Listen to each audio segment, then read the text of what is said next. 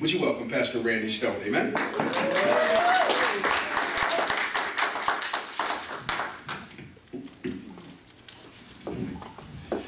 Thank you, my friend.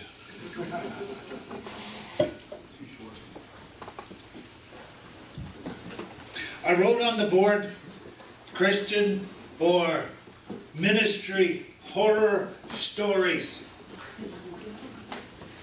Does anyone, this is going to be a conversation between us.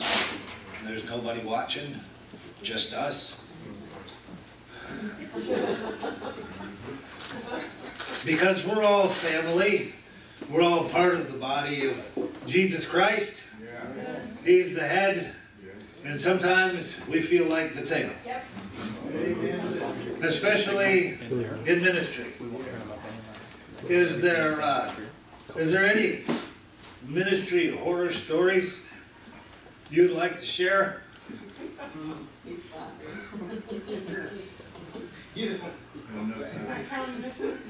Not counting this one? Oh man. The post office was shut down right now. I never, 48 years I've been alive, never heard of the post office being shut down. How about at the point of Here we go. the mic?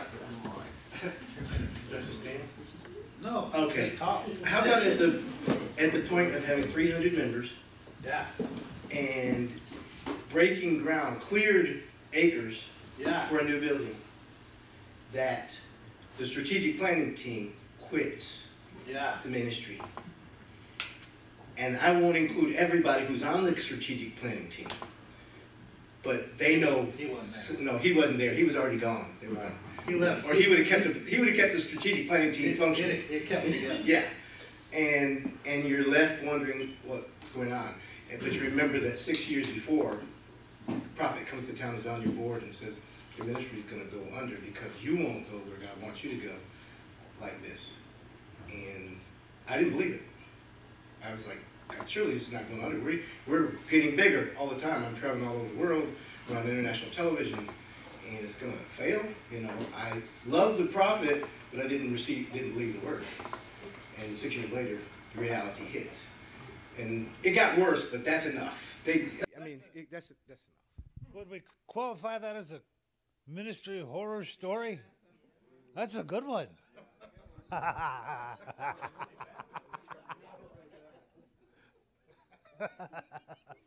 And you're left there going, okay, now what?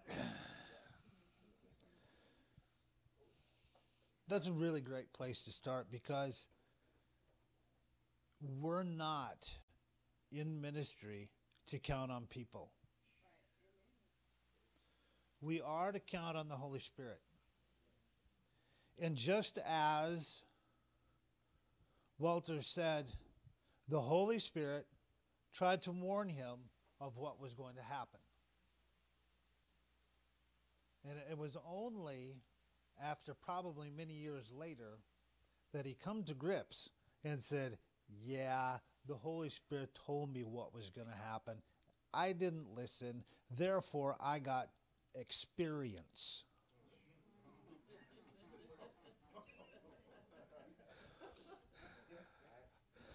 Self-inflicted experience.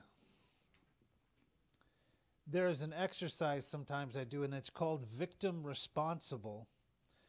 And we like to go out and act like things have happened out of our control. We didn't have anything to do with it, yet it still fell apart.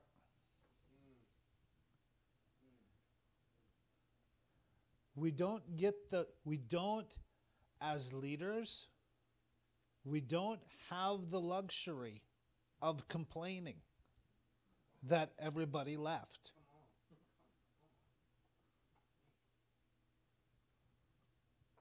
It is a luxury to complain that everybody left. If there's no, God has a solution. If he can build the whole world in 6 days and rest on the seventh day, he can certainly handle whatever is going on at Happy Valley Fellowship.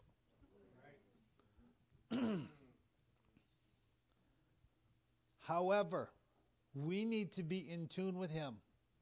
If we start earlier, there are more victim stories. I run a recovery home. I have heard lots of stories. But when someone starts earlier in the story,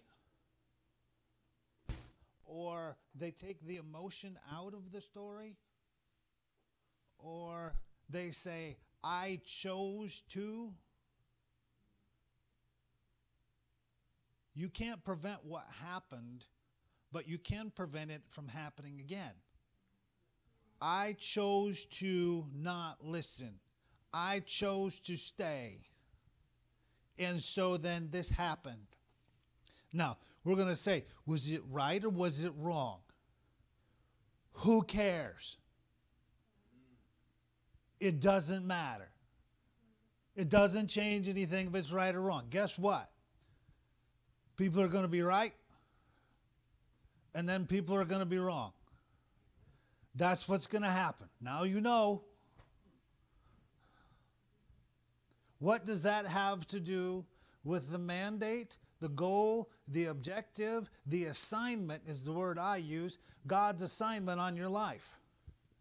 If you can be distracted by those things, you will never accomplish your assignment, and the kingdom of God is not infiltrated into our communities as it should be. I don't care what the devil does. I don't care what the snowstorm does. It has nothing to do with where I'm going. This meeting of 25 people or whatever it is that comes here is fine, because this is a start.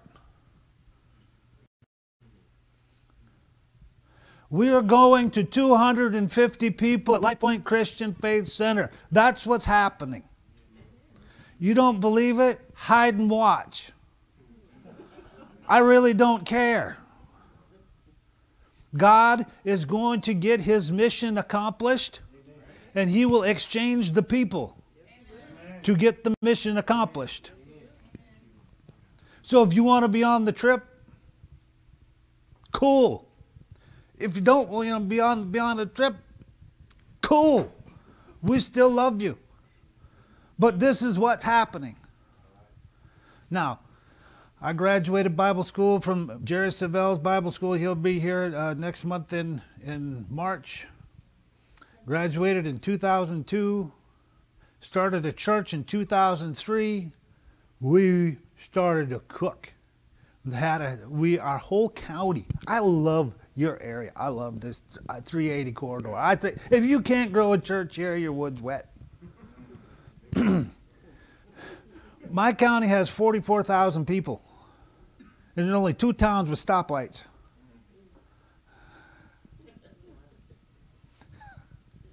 We grew a church from 0 in my living room with no money, no nothing, to over 100 in a town of 800 in 3 years.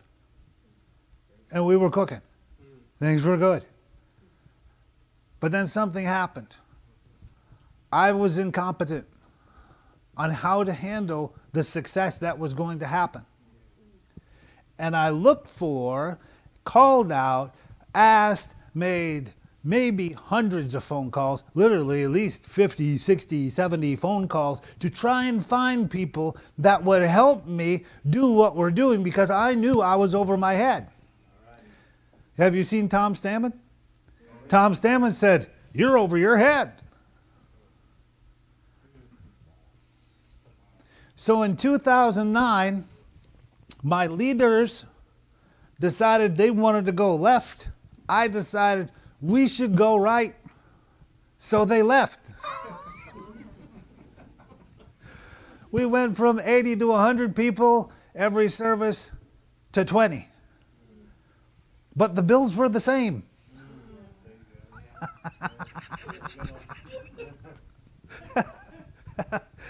Guess what I did? I blamed them. How could they treat me that way? How could they do this? Because I was hurt. This story happens over and over again in ministry because of lack of discipleship. We were not prepared. See what? These aren't Sharpies, are they? They look like Sharpies.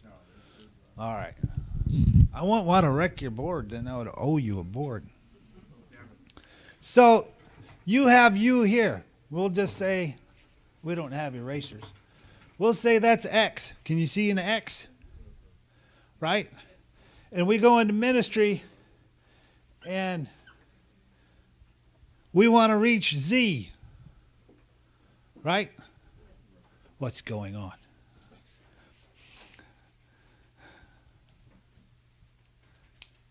This was supposed to be green.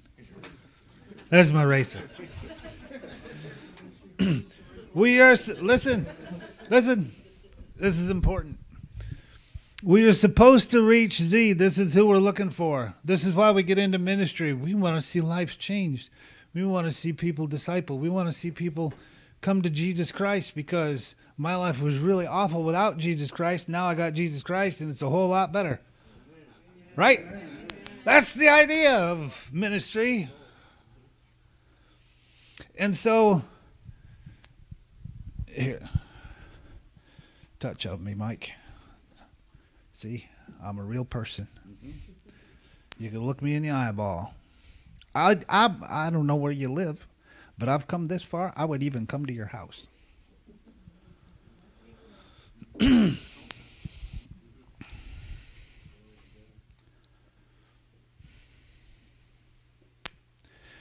If we are busy meeting Z, if we are busy trying to grow the ministry and reach as many people as possible, there's no way we can get to all of them on a heart level. You can't do it. You can't take that much adversity or pain. Or it is messy to get involved with people's lives, because stuff happens. People don't do what they're supposed to do. They didn't get your copy of the script of how it's supposed to work out. So we need something in the middle, and we need a why. If you're busy out trying to reach Z without why, you're not going to complete X, Y, Z. That doesn't mean your zipper's down. Which Steve pointed out to me before we left the room, and I said it is not down. True story. This is who we need to reach. Now, how many people can you actually disciple? If you say any more than 5 or 6, it's probably too many. So Dr. Radke, if you've seen his training, he says a team of 5, right? Here's one of the reasons. You cannot disciple unless you're eyeball to eyeball. Because if I'm going to disciple Christine, she has to look at me and she has to believe that I'm telling the truth. Otherwise, she gets to make up whatever she wants about me. And that's why people make up whatever they want about ministers. They can't get eyeball to eyeball with everybody. It's impossible. So after our church fell apart, we merged with an Assembly of God church, and we went on for 4 years with them. The Lord sent me to go work in a car dealership because I needed more work. I needed to work. After 3 years of the car dealership, he sent me back to work in the ministry. Now, when you go into ministry, you're thinking people are getting saved. You're thinking people smiles on their faces. You're thinking he's going to send you into good things. Who's that prophet where he said, go marry a hooker? Hosea, right? Well, I was the modern day Hosea. I didn't marry a hooker, I was already married. However, he sent me 35 miles north to a ministry where the pastor was having sexual relations with the residents of the recovery home and had misappropriated about $70,000. We had a bill to the IRS for over 10 grand for not paying the taxes on the payments, what do you call it, employment tax. For not paying the employment tax. And then the state of Minnesota is kind enough to house people and pay us, but when they leave, we have to let the state of Minnesota know they left so they don't pay us. Well, the people would leave and they would forget to tell the state of Minnesota. So they racked up. You know what that name does to a community, right? They had a horrible name. It was called the Fish House. Horrible name. That's where the Lord sent me. I said, I went to people I trust. I said, "Is this? Do you really think the Lord wants?" Because He didn't let me know about all that mess before I got there.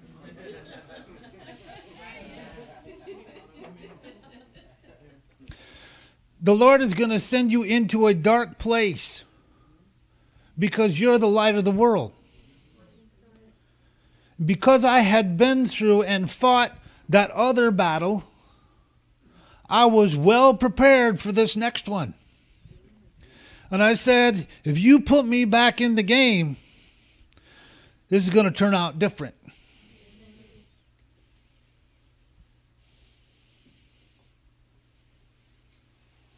When I got there, they said they got the ministry leaders of the town together at one of the major pastors' house and said, you know, this has a really bad name, and we think we should just put it to bed and stop.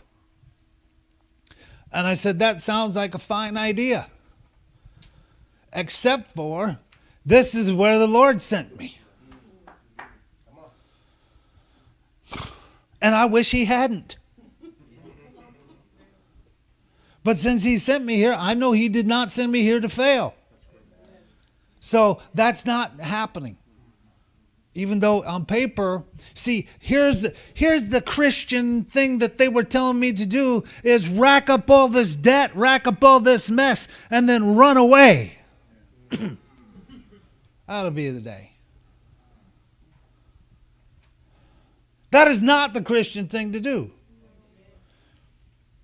To me. And so I said, we're going to turn this around. Well, we just don't think that's possible. I said, hide and watch. I didn't hear from them for 2 years. And we continued to have a horrible name. This is a town of 8,000 people just north of Minneapolis. So every time I'd say, yeah, I'm from the Fish House, or River City Recovery Ministries is what we call it now, they go, oh, you know, one of our places is called the House of Hope. They were calling it the House of Dope. When I walked in that ministry, there was 8 residents. Every single one of them were using drugs in the sober house. I can't even tell you how crazy the directors were when I started there. All I'm saying, it was horrible. This is what we walk into so that we can straighten it out. Quit complaining that the world is the world. That's what they do. They don't know any better. So what did we do? I got one guy. He was a retired businessman, had a seed business in northern Minnesota. He was a Baptist guy and never talked tongues a day in his life. Yet he's a spirit-filled man. And He was very naive about the ways of drug addicts. We can have 20 to 25 drug addicts. We have 3 homes, and they stay with us from 4 to 9 months to a year, sometimes over, and that's what they do. And he didn't know about that, so we had to educate him on how drug addicts lie, cheat, and steal. I am the most lied to person I know of.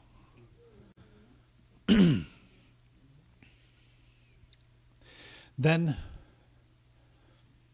his church started to watch us, First Baptist Church.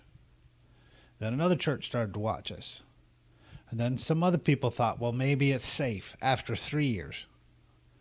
After 3.5 years, we paid off all that money to all the counties, to where it was we couldn't solicit money. We could receive money, but we couldn't solicit any because of the IRS rules.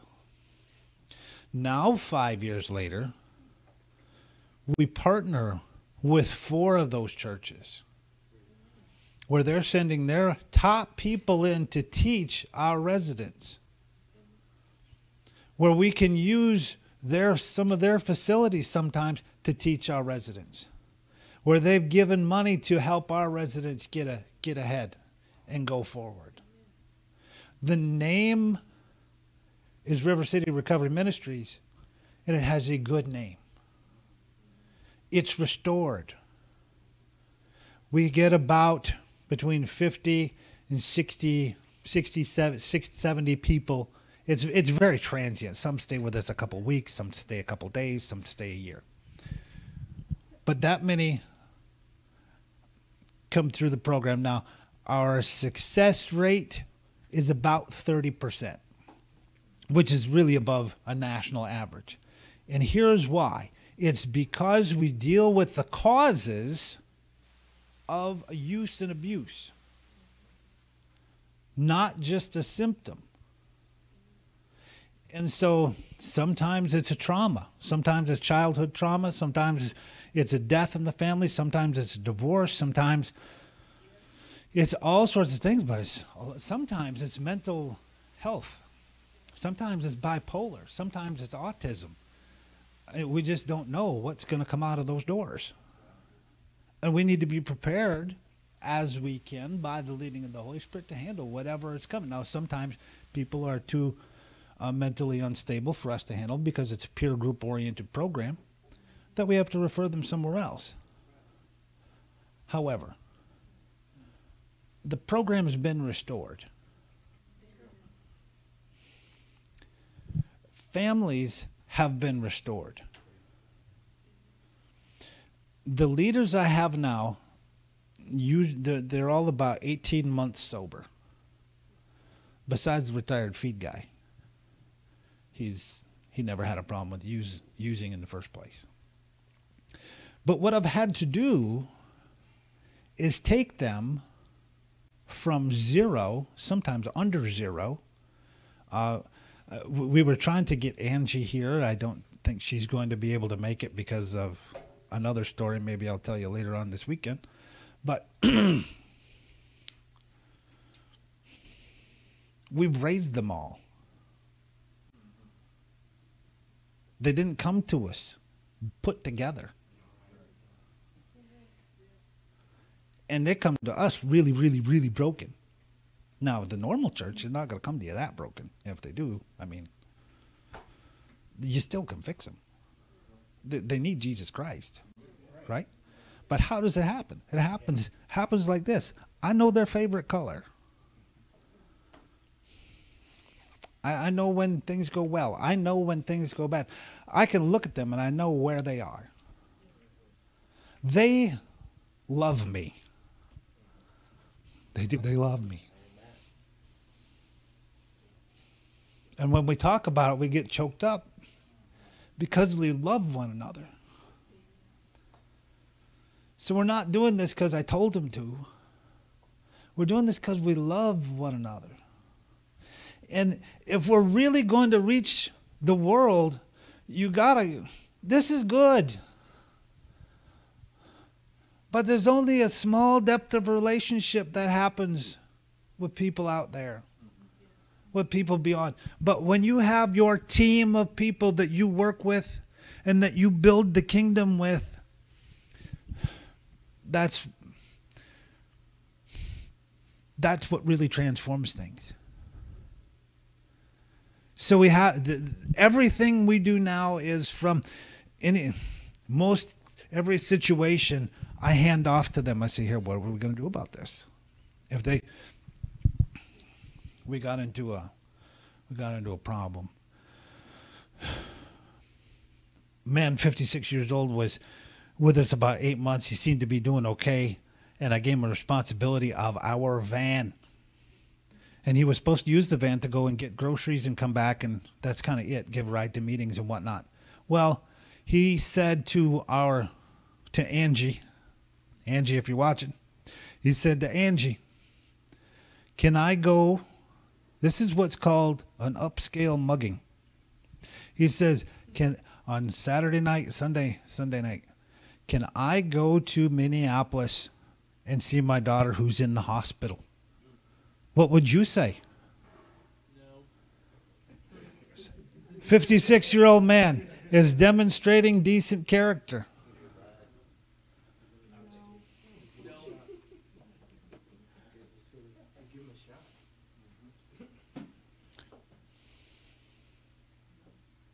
Andrew says yes. Why?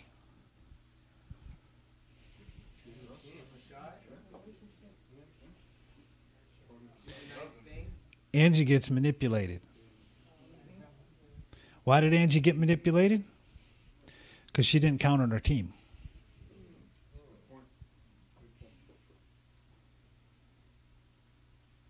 And later, what he did was he went to Minneapolis, or he went somewhere, and then he texted me. He says, I'm in Minneapolis. I visited my daughter in the hospital. He has 2 daughters. Can I stay the night with my other daughter because it's snowy, and go to the Social Security office in the morning because he's trying to get on disability? And I'll be back by the 1 o'clock meeting. Guess what I say? Yes. Why not? Angie already said it's okay. 1 o'clock next day, Monday. This is just last Monday. This is why Angie can't get here. He calls me 100 miles away from Minneapolis. Says, I crashed the van. It's totaled. Can you come get me?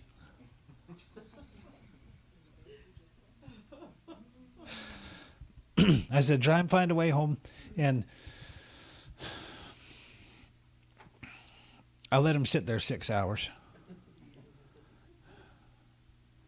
Because he is technically a vulnerable adult, we sent somebody to get him, and we held him accountable the next day for his manipulation. See, a team, if we all had handled this right, see, I don't have it all together. Nobody does. You see big ministry, they don't have it all together. I've been around them. They don't have it all together. And it's not a matter of right and wrong. It's just there's people involved. So there's consequences to our actions. That's it. Can you handle the consequences? Don't make a mistake bigger than you are.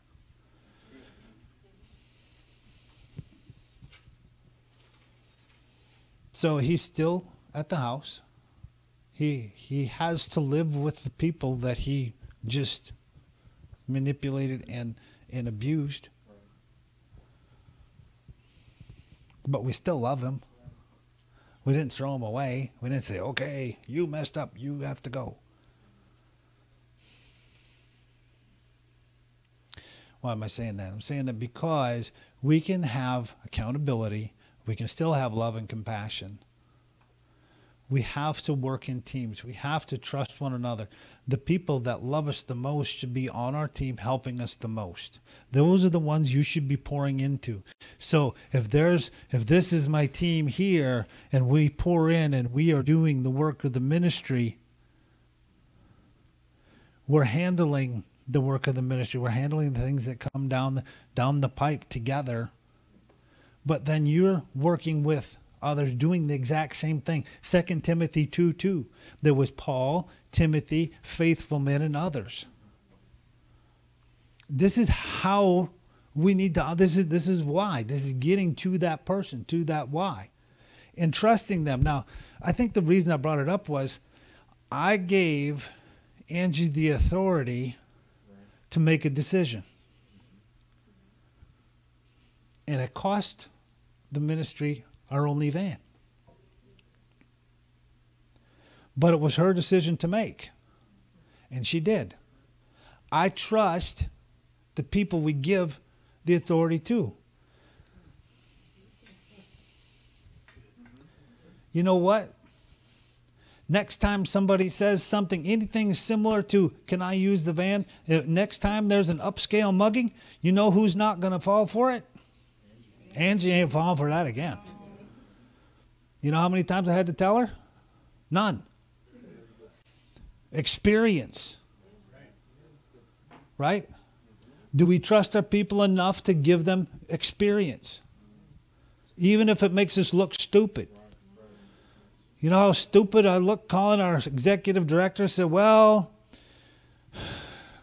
he's 100 miles away from where he's supposed to be. I felt stupid. Is that too harsh? Stupid?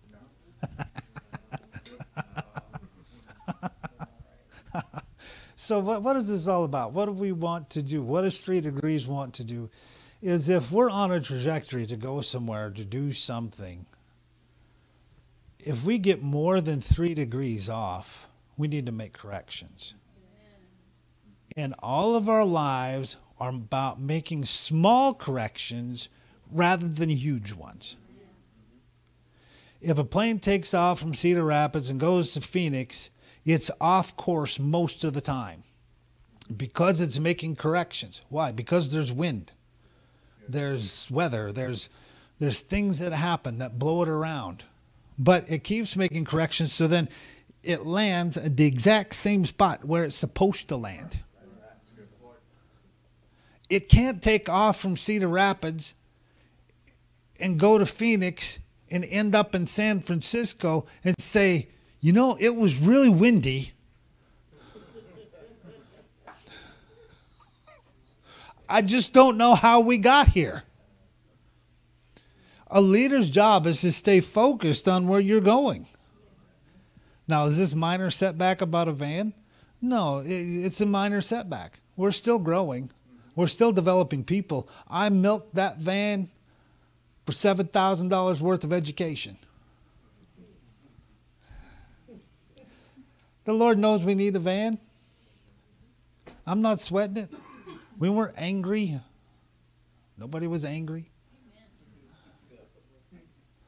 It's just a van. At least the guy didn't die. He didn't freeze to death. Right? But it's just part of doing it. It's part of doing ministry. Isn't that wonderful? Let's look at a couple of scriptures. How about that?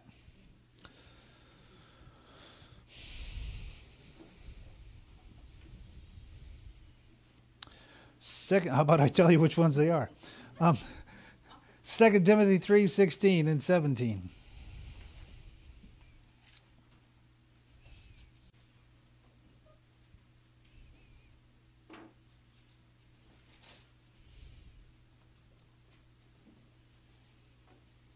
All Scripture is given by the inspiration of God and is profitable for doctrine, for reproof, for correction, for instruction in righteousness, that the man of God may be complete, thoroughly equipped for every good work. To thoroughly equip people in ministry, there is no percentage. In Ephesians 4, there's no percentage about equipping people. You are equipped or you are unequipped. You're wearing clothes or you're naked. We're not kind of equipped. When Angie is done working with me in River City Recovery Ministry, she will be equipped to do the work of the ministry because she's doing that. She's being trusted to do that. Does that make sense? It's to be equipped.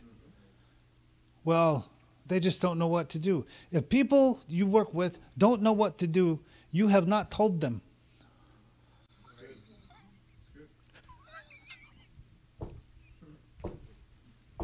It's not them, it's you. Isn't that horrible? It's always you. That's terrible. It's always you. They just don't get it. If they ain't getting it, you are not giving it. It's just the truth. Communication is I say something and then you understand what it is I said. Trouble is, when I say something, you might be wearing these. And so I tell you, and you go, uh-huh. But it has to go through these lenses. And then you don't understand even though you say yes. And then we say, we'll just tell her more. So I say more. And it goes through the lens and you say yes, but we still don't get the work done. Because you don't know what's going on because it's going through these lenses. What are some of these lenses?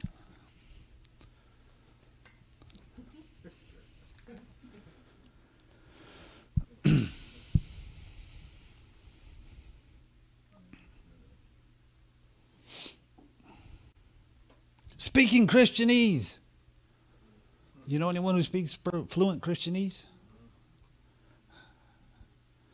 You know everything to say right in church, but when you look at your track record or results, it's underwhelming. How about long drawn out prayers that are not filled with faith? How about, I don't know, but if we just persevere through the end, I know if I just keep believing, the Lord's going to do something. If you keep believing the wrong thing, the Lord doesn't have anything to work with and nothing is going to happen, except for you're going to get tired. Lenses. We all have these lenses.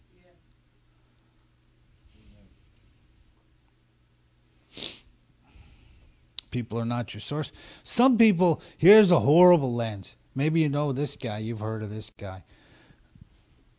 Some people want to be famous first. They're the ones making all the YouTube videos and nobody's watching them. If I just get my name out there, enough people will follow me. And then, it's stupid. Just save YouTube the space and shut up and sit down. It's not that difficult. Go find somebody that needs help and help them.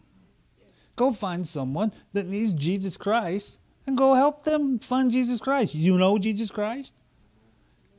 If you know Jesus Christ, it's pretty simple, right? I was walking through a prison doing ministry. Not living there. Walking through a prison, looking around, looking real spiritual. Guy says, what are you doing? I said, I'm looking for people that need Jesus. He looked at me like I was stupid, which I was.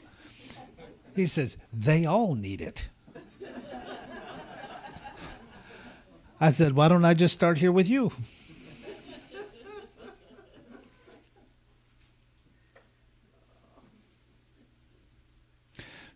Some people here, or maybe some people not here, but some people on the internet, feel inadequate. And that's a lens. So, because of your inadequacy, we'll change lenses.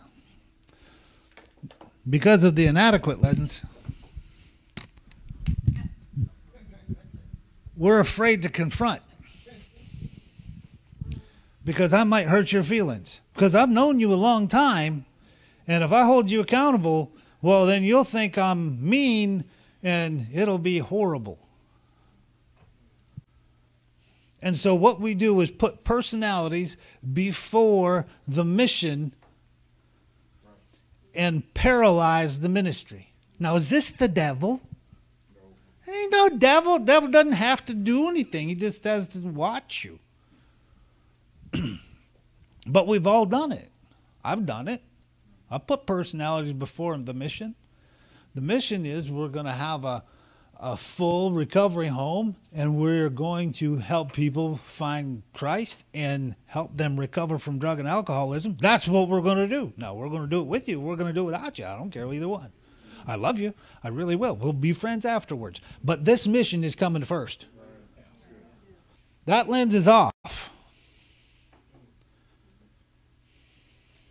You say what you want, do it. The lens is off. The mission of going from where you are now here at LifePointe to 250 comes first. Everybody puts the mission first. Because it's not Tommy Roberts' mission, it's God's mission. It's God's mission that you be involved and so entrenched in your community, they can't live without you. I am so entrenched. River City Recovery Ministries is so entrenched in Cambridge, Minnesota. They don't want to live without us. They say, if anything happens to you guys, we're in a tough spot. Who can fill your shoes? Who can do what you do? Oh, thank you so much for what you do. That should be about LifePointe. What are you doing that's so important? How have you made this church so important to the community they can't live without you? You've got Jesus Christ, for crying out loud. We got everything they need. In this room, we have everything we need. Isn't that fantastic? And then he hides a mystery for you. The mystery for you is out there. Just waiting. All the people are born. Lynette and I were talking last night. How many people are in the 380 corridor? 400,000? Can they drive here?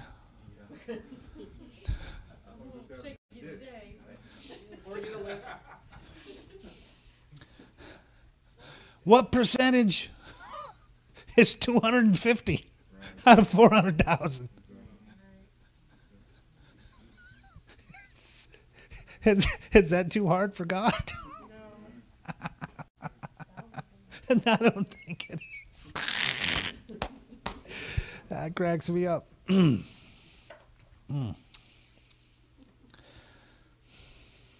So, if I can't accomplish a goal, I know it's going to be people, money, or competence. If I can't accomplish what the Lord sent me out to do, it's going to be I don't have the people, I don't have the money, and I don't have the competence. So if I get the competence, the wisdom, I can get the people and I can get the money. So I can accomplish what he said to do. Sometimes it's not the money that we need, it's the competence. Because when we have the competence, when we have the revelation, knowledge, understanding, then we see what to do. It's as if we shut off the lights and it becomes completely dark in here, we'll wander around and kind of fumble and bumble. But as soon as the light comes on, nothing's really changed. You just see differently. And you just see it differently. And so then you'll have answers that fast. Revelation. Isn't that great? That's a good word. So, are we maximizing our potential on a daily basis? Are we stretching our faith? If not, any excuse will do. I'm so obsessed with maximizing my faith, with trying to get as much as I can out of today. I just don't have time for excuses. It's not time for excuses. It's not the any. Do you know what I mean? Any excuse will do. The music. Well, people aren't coming because of the music. It's our space. They're not coming because of our space. You just pick one. When you lower your standards, when you take your eye off what the Lord said, you'll just pick an excuse and you'll settle for that. and feel justified in doing it. Letting yourself off the hook. This is why you need someone to be accountable to. Every single one of us do. Where are we going? What are we doing? What is important? What's important to God? I'm not going to lower my standards. We are going to reach what 3 Degrees Ministries is going to do is going to make 12 to 15 hubs all over the United States.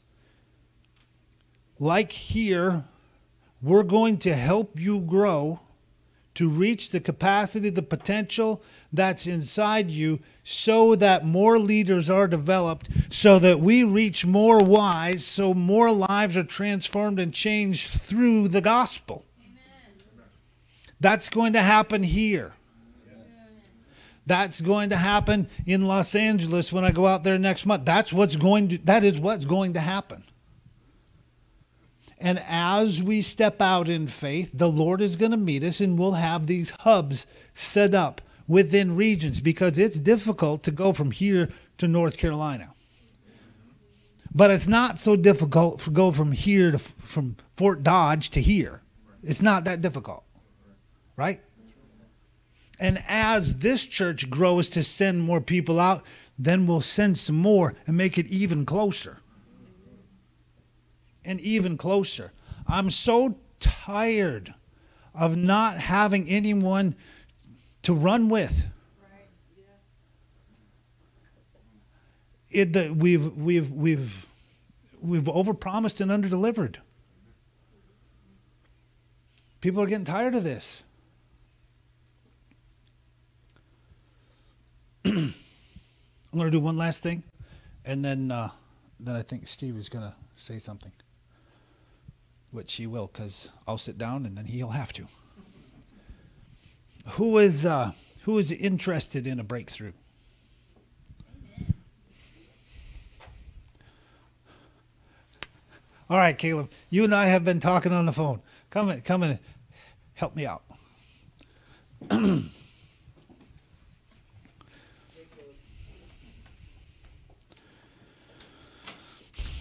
What is it that you want to see happen in your life, ministry life in the next 6 months? What are some goals that you have set? Well, for the we only have okay, I'll keep it short. Well, definitely to see our team grow, part of the discipleship and training team, but also the things that we're working on is evangelizing and wanting to get out in the community, and also not just witnessing, but being able to bring in more souls. How many? Oh my gosh, unlimited. I have not put in a number, 250. There's only 400,000 here. You have to We go with 250. There's 250. So to bring 250 souls in. Yes. Fantastic. What about personally? Do you think personally? Personally, always more spiritual growth, growing more in the Lord, operating in spiritual gifts and callings, and going forth and healing the sick and raising the dead, doing as Jesus went forth and doing consistently. I could go on. Right. So don't go anywhere. That sounds good, but there's nothing tangible to it. And it needs to be written down. See, in AA, when you are a drunk or an alcoholic or a drug addict and you come in, one of the first things you should do is get a sponsor. And the sponsor will take you through the steps. And then I will say, do you have a sponsor? And they will say, yes. And then I'll say, what step are you on? And they'll say, we're on step 3. And then I know what that is. And then we go through the steps. And then when they get to number 10, then there's like maintenance steps. So it's something we know concretely. This is what we all need to do. I put you on the spot because you're my friend and we talked twice on the phone. All right, but we're not done yet. These things need to be written down. Where are you going? What are you doing? Because to be more spiritual, how are you going to do that? Well, I'm going to be more spiritual. Okay? Now I'm more spiritual than I was because I was thinking spiritual. Right?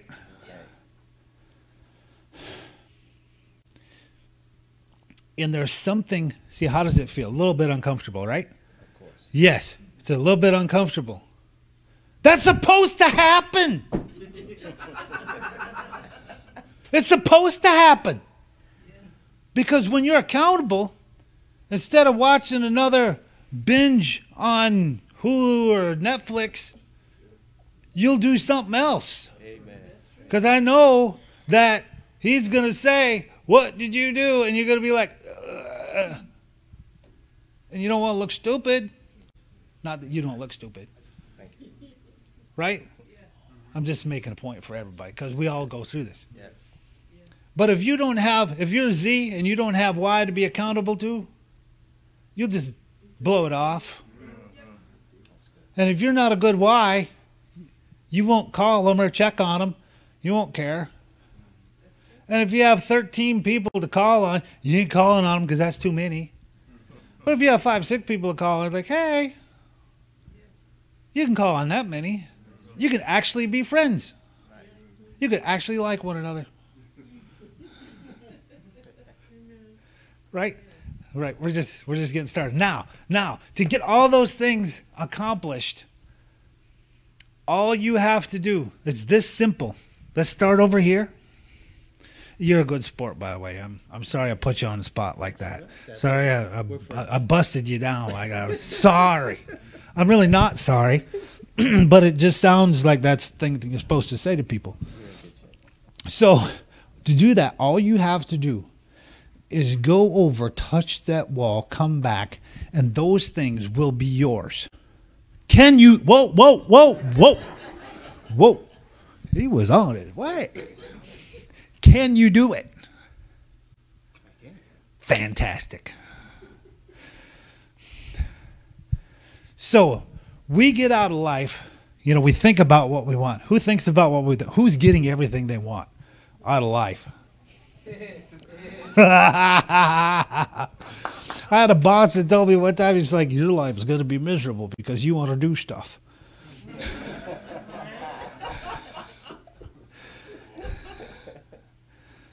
We get out of life what we want or what we actually do?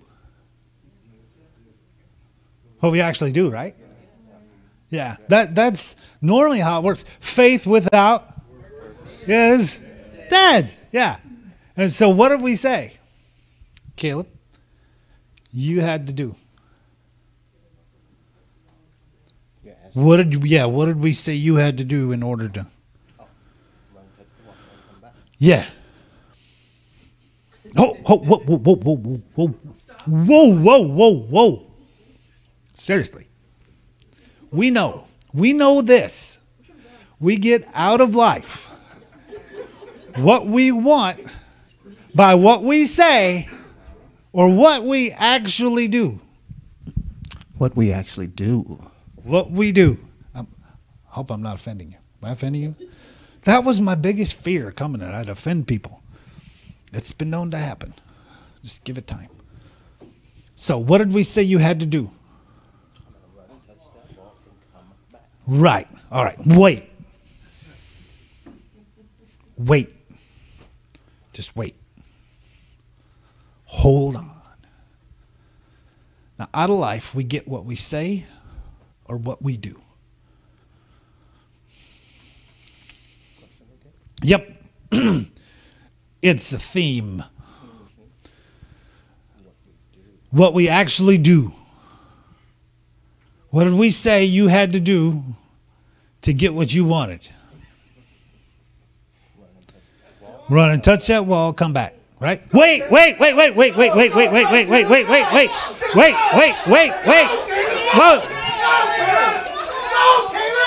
Wait.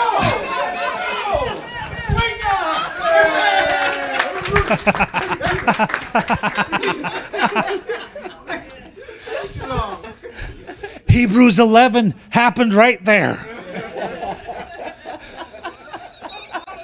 We're surrounded by a great cloud of witnesses. Come on, Caleb, we want to go home. Let's stop. Let's do this. Why did you wait? Because of the pause of, well, stop. It's just kind of like the voice that we hear sometimes. It's telling us, well, you can't do that.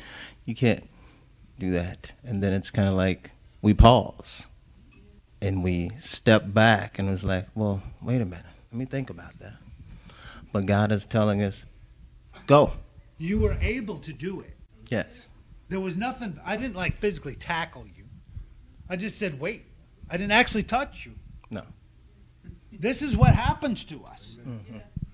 Give him a hand. This is what happens to us.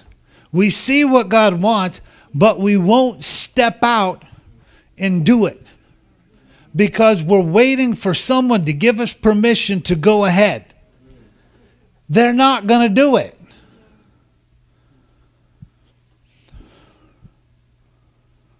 No one's going to give you permission to go do what you're supposed to do. Because this is where faith comes in. Now, we can make up any excuse. We're used to, and personally what I believe about this is from the time we're a child, we all grew up in normal school around, Iowa, Midwest, and you grow up in school and you have to ask for permission to go do everything. So then we're sitting there waiting for permission, watching our life go by, waiting for permission to just get out there and make a mess.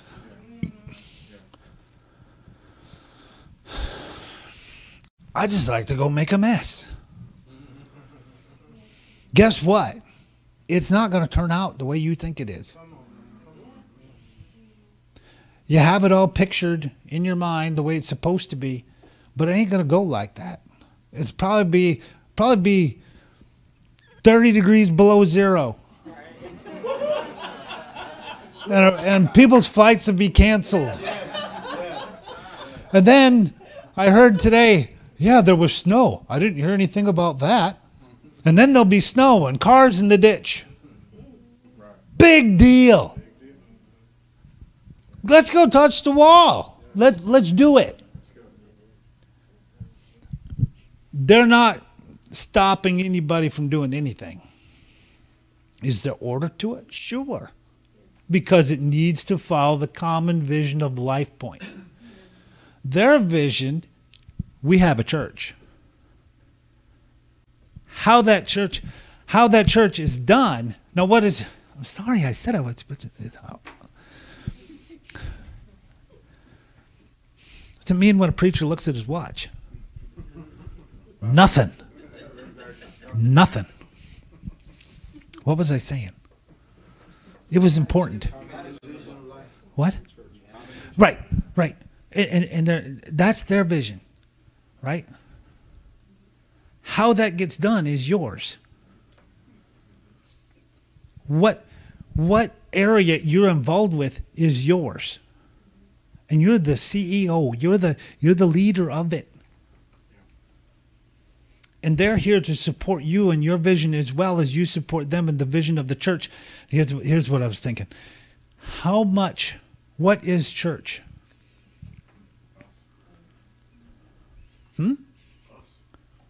Okay, the church is the people, right? And we were talking about this last night, is what percentage of your worship service is the church?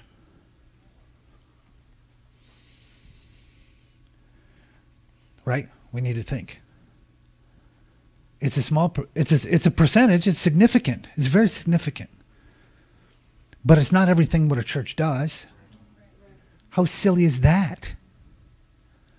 The church, let's just say if you use the Pareto principle, 80-20, 20% gets 80% of the results. Let's just say that just for our saying, it's 30%.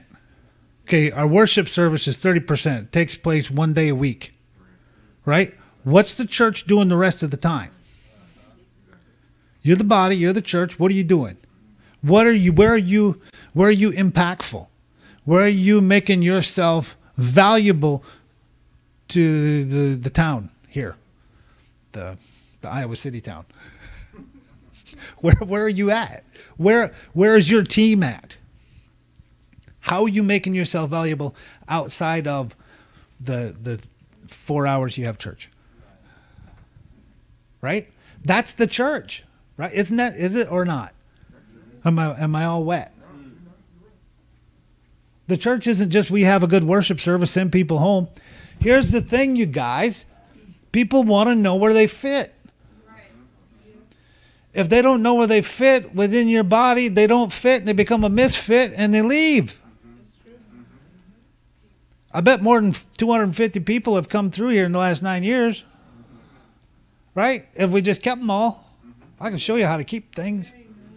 But if your mindset, if your lens, if you don't put on the love lens,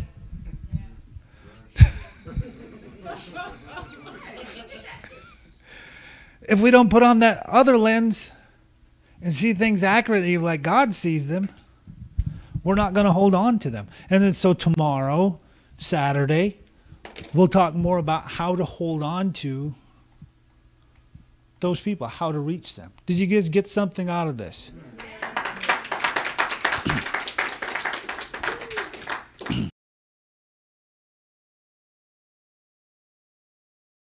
Well, miraculously, I met Steve.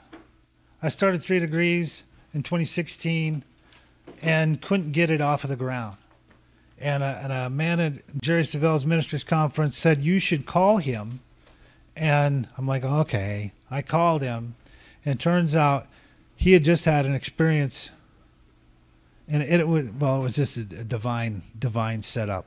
So the Lord has put us together to come from different ends of the candle. And he's getting set. I have the microphone. We're the same age. Who looks older? I always tell him he looks older.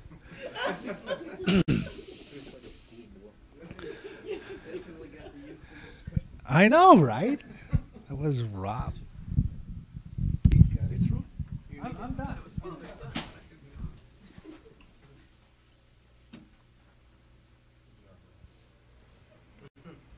Amen.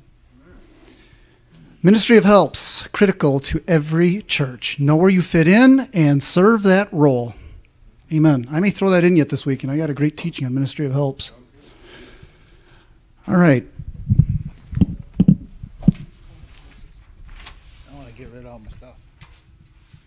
Sorry, I left that there for you. There's the evaluation. Get there. You do the evaluation every night or at the end? At the end, yeah. Okay. All right. Everybody see this in the back? Is this visible? Everybody see that? All right. Pastor Steve Winters. Thank you. The word of truth here tonight is we are here to serve you, and I do want this to be an open forum. I want you to feel like you are able to speak, ask questions, pull from us as you need to for each of your own individual situations. We're going to get started here on another area of individual and church freedom. You can talk about church leadership, but if there's individual bondage, you're going to bring that into leadership. So we're here to talk about freedom at every level of the Christian life. Individual, family, church, employment, freedom from the world, and this thing called debt. Ugly 4-letter word. So, all right. So, empowered in spiritual and financial leadership. Discover the power of freedom. Debt freedom. What do you think? You ever thought that was possible in your own individual life? Anybody here debt-free? Anybody here owe the world nothing? I have about 6 hands in this room. Amen. We're going to get to you also. We're going to speak at the level of debt. We're going to speak to the level of being out of debt. And now, if you're out of debt, what do you do there? So let's move into the coursework here. All right, I'll use the space bar. There we go. All right, what we are covering here tonight is going to be debt. We're going to be hitting this one pretty hard because this is a tool that the enemy is using today that is destroying the church. It's destroying families, it's destroying marriages, it's destroying the church. But get this next point. Stick around and we're going to learn about how we're going to use debt to find money. Now there's an interesting twist, huh? All right. We're going to talk about interest, how interest can be your biggest enemy, but it can also be your greatest tool. We're going to talk about budgets. There's another one of those words. Finding fragments. It's amazing what you can do to roll a budget upside down and make it positive if you are honest with yourself and you look for what's called the fragments. We're going to talk about insurance. One of my favorites, probably one of the most dry topics you could possibly think of, and yet one of my favorites because it's probably the easiest place to find money. We're going to talk about insurance. We're going to talk about taxes. There's another one. And this timing of this, with it being January 31st, what timing on talking about taxes, huh? And one of my favorites is self-employment. One of my favorites is to talk to people that think they have a passion, that they want to get into business for themselves. And what's beautiful about the self-employment is that that teaching not only applies to an individual that thinks that they've got what it takes to go into business for themselves, but what about starting a church? What about starting an income stream for a church? What about the church reaching out into a new endeavor? It all works together. All of it works together. And then there's the tithing. You can go home right now if you think that tithing is not for you. That's how important tithing is going to be, and that's going to be the capstone of what we're going to talk about here this weekend. So, do you have that mouse working? Is it advancing? There we go. All right, ground rules. And I'll get to introducing myself here in just a minute, but ground rules. You're in a good place. Despite the weather, you're here. I want to say you're not only in a good place, but you're also in a safe place. We need to be friends. Who here are LifePointe members and you know each other and you fellowship together in the same flock? Who's LifePointe in here? Okay, almost everybody. Amen. A couple that are not visiting, family. Amen. And I had one person here that's not LifePointe. 2? Okay. Welcome. Thank you for coming. All right, a good place and a safe place. I want to stop for 1 minute right now and just say that I want to give thanksgiving to our Lord Jesus Christ and my guardian angels on my drive down here today. I left at 6 o'clock this morning. It's 25 below zero. I drive a truck, rear-wheel drive. I've got sandbags. And there were 2 incidents up around Green Bay as I was coming down where it was a near miss. It was just people that, whether it was my lack of observation or their driving, it doesn't matter. There was no incident there. But then I got about 30 miles outside of town here, and I was driving like 50 miles an hour. It's snowing. Traffic is passing me in the left lane. I don't understand how they kept traction. There was a lot of cars in the ditch. But my truck, I'm on the phone with my wife, and my truck all of a sudden just went sideways. I mean, when I say sideways, it was sideways, sliding down the interstate. No other car was having a problem, but my truck was sideways. I was over drifting in through the left lane, and we're going to talk about words and the power of words. And I am very embarrassed to admit this, but I'm on the phone with my wife. I'm sideways going down the interstate at 50 miles an hour, and all I said was 2 words. It wasn't, Jesus, help. It wasn't, I'm good. No, rather, I yelled out into the phone, I'm done.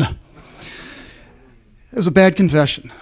But with a pickup truck, praise God, the front wheels stayed sliding, the rear wheels caught drive pavement, the rear end went back to where it was supposed to be, and I moved back into the right lane again and slowed down. So the Lord is good. So I called Randy with my heart still pumping, and I said, Randy, with all of this opposition, the Lord is up to something this weekend. The Lord is up to something this weekend. Between the flight delays, between the cold weather, with the snow that's coming in, this is no accident. You're in a good place. You're in a very good place. And when I get down here, I'm going to say more about it. But please know, you don't want to miss any of this. If for some reason you can't be here, try to get it streaming and get this information. My information will continue to build. Pastor Randy is going to continue to build.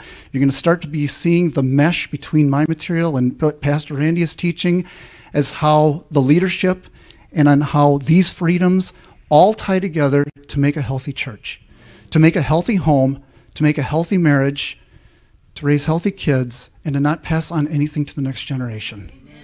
Amen? Amen. All right. Therefore, there is now no condemnation, a verse that we are very, very familiar with. No condemnation for those who are in Christ Jesus, because through Christ Jesus, the law of the Spirit who gives life has set you free from the law of sin and death, the curse. Brackets are mine. Romans 8:1. There's no condemnation. If you choose, I promise you this material works. Why? Because as I give my testimony in here, I'm living proof that what I teach, I've lived. I've applied it. It's real. It works. By the time you leave here this weekend, those of you that do have debt could leave here. If you apply yourself in these sessions, you could leave here by Sunday morning with a positive budget and with a plan to be debt-free. And I'm going to go on a limb and say probably less than 10 years, and I'll show you how that works. Mortgage, student loans, credit cards, car payments, all of it gone in 10 years or less. And there's a formula why I'm able to say that, and it's what the banks would use also, called the debt ratio. We're going to talk about it. Stick around. There's a lot to learn and a lot of material to go over. But please be free to share your own personal questions, your own personal situations. Bring me a budget. Let's look at it while I'm still here. Or if you really enjoy what we're having to say down here, talk to Pastor and get us back. We're not that far away. It's a practical course with personal applications that involve both spiritual and natural solutions. That's a mouthful. Let's break that down. This is a practical course with personal applications. This is a workshop.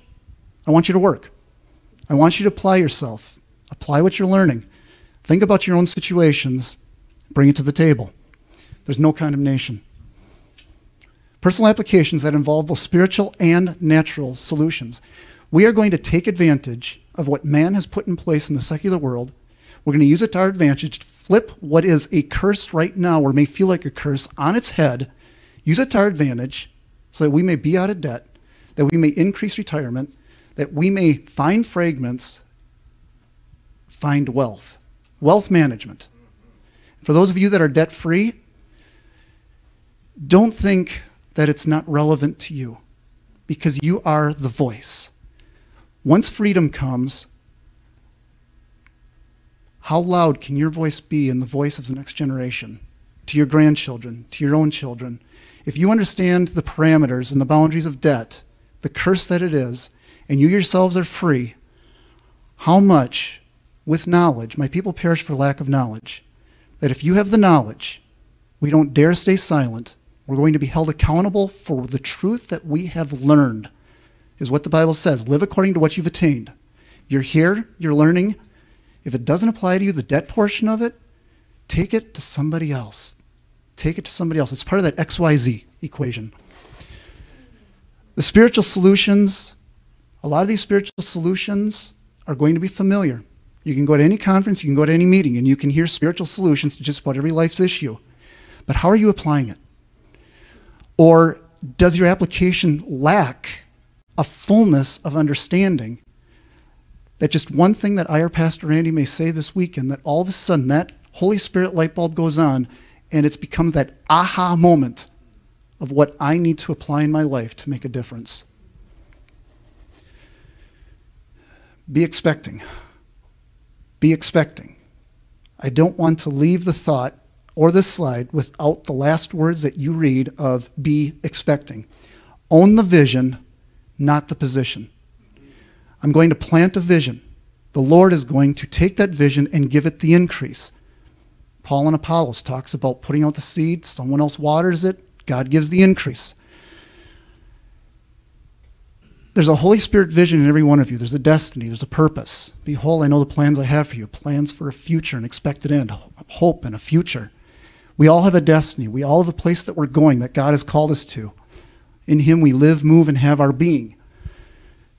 The vision will be birthed when you give up your position.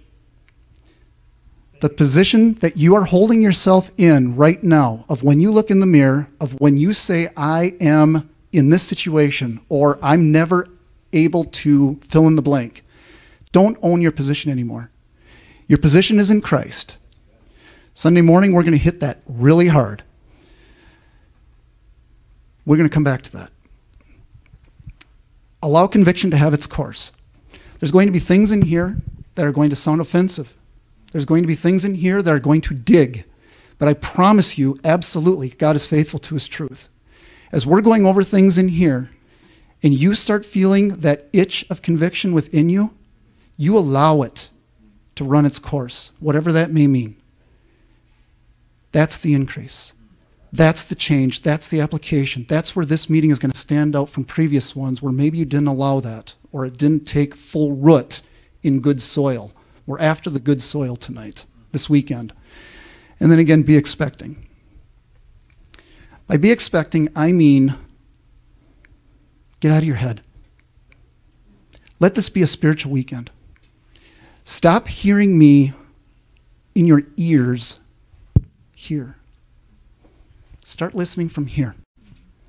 Be expecting. Allow God to show up. He's here, he's faithful. But if you don't give God the opportunity to move because you are just in your head and you are not expecting, you are not hungry for him to speak to you individually, to take this information for you to apply it to your own heart, this becomes another meeting. And by Monday morning, you're back at your 9 to 5, still trying to figure out how to make your minimum payments. Insanity, trying to do the same thing, expecting a different result, and it never works. Be expecting. Be hungry. And expect the Lord to change. For you to go home with the tools that you need between you and God, your spouse, to make a difference. Psalm 18:16. He reached down from on high and took hold of me. He drew me out of deep waters. It doesn't matter how deep you are. Pastor Randy touched on that. We're going to touch on that again. It makes no difference what your status is in life right now. Absolutely makes no difference.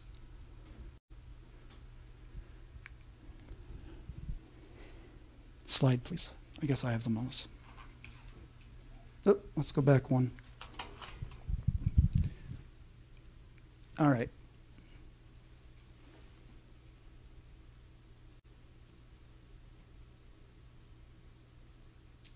There.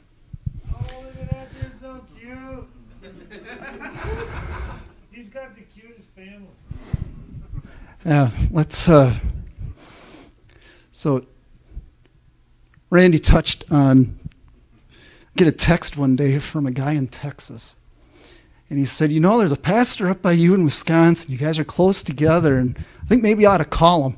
What's really funny is I checked into my room here today, and that same guy texted another name of a phone number of another guy. He said, you really ought to talk to this guy.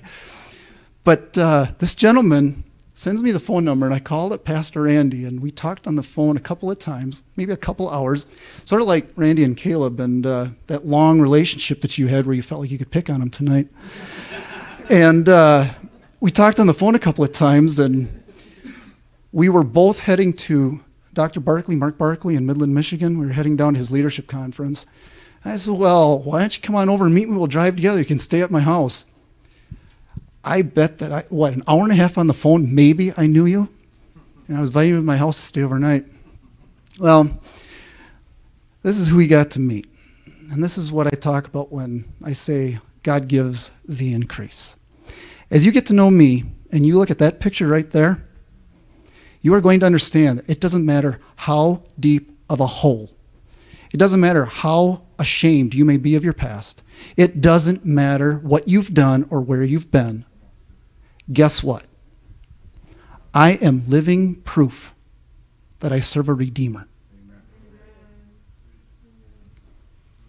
My lovely wife, my oldest two, Elena and Grace. Caleb, my only son. I don't know. Randy's his favorite. I don't know. And we got Eliana, we got Lila, and then we got our little Ava. And if you want to put anything up before the Lord, we're believing that our quiver is not full till we reach 8. So we're believing for 2 more. Amen. So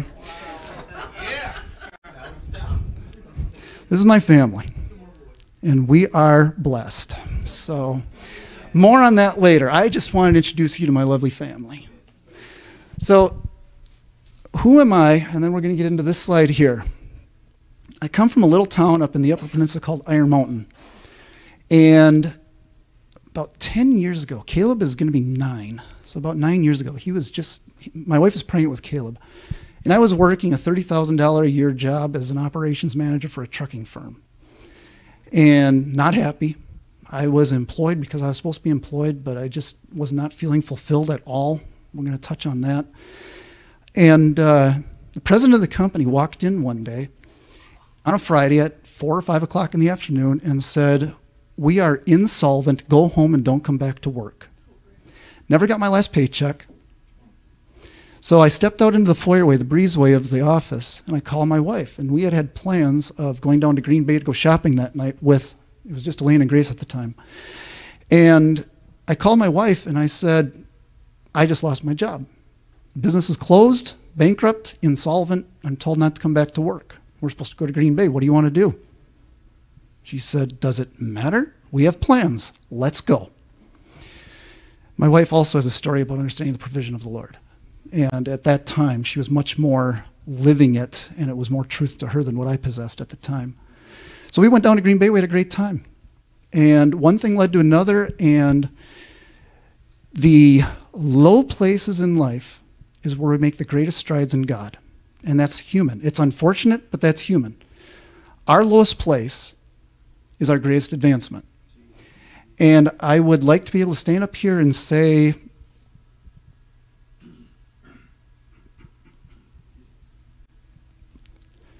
that grace is sufficient for us to not experience those things, but we all have been here. We've all been here. So one thing led to another, and I had graduated already in college with a library of degrees. It was about the only thing I was good at as I was growing up was school. It's the only thing I felt I was good at, so I just stayed in school and let the government pay my way. And I stayed in school. I ended up with a degree in law. I ended up with a degree in business. I ended up with a degree in corporate finance, and then I went back and got another degree in business. So guess what? I'm a businessman. The church calls it a marketplace minister. I'm an ordained pastor, and after I got unemployed, I ended up getting hired by a friend of mine to become his bookkeeper at his business. I started trading a private portfolio in the commodities market, and I was working as a bookkeeper for this construction company.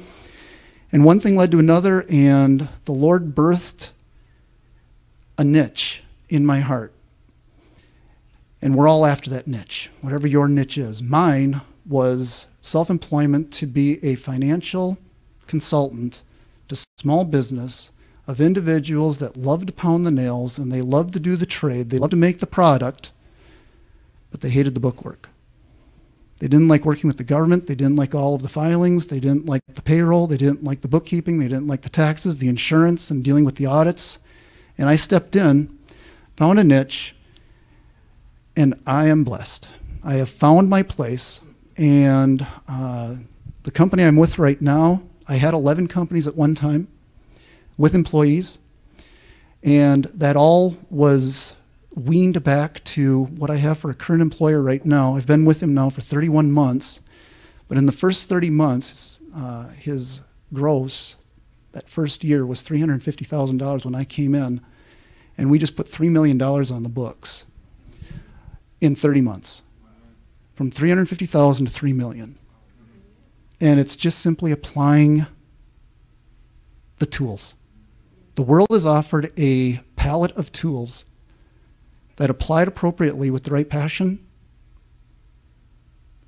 Welcome to joy. Welcome to peace. Welcome to fulfillment. So that's where I come from. I'm a businessman. And I've consulted with, I did a technology startup in Minneapolis. I did an oil field startup down in Texas. I've done several construction companies. I currently have 7 secular companies and 3 nonprofits that I'm CFO over. And I do this. So how did I get into this? I connected with a major preacher, evangelist, international, that he and I made contact with each other. And one thing led to another, and they ended up setting me up with some coursework of being able to teach similar to what it is tonight back in Iron Mountain. And the classes felt impersonal. The why felt like it was missing. That I was preaching a lot, saying a lot, but I was lacking the follow-through. The people just were not following through. It became impersonal. And it became a kitchen table ministry, where I sit at my kitchen table with folks like yourselves that just come and sit down. They bring all of their credit card statements. They come with their bank statements, their pay stubs. And we're going to do this weekend what I do for them privately at my kitchen table. There's success stories. There's lack of follow-through. All kinds of testimonies that have come from this. But what I've done for these families has become a passion and a ministry. And the Lord has simply given me a passion or a platform at this point in time to do this now beyond Iron Mountain. So thank you for having me here.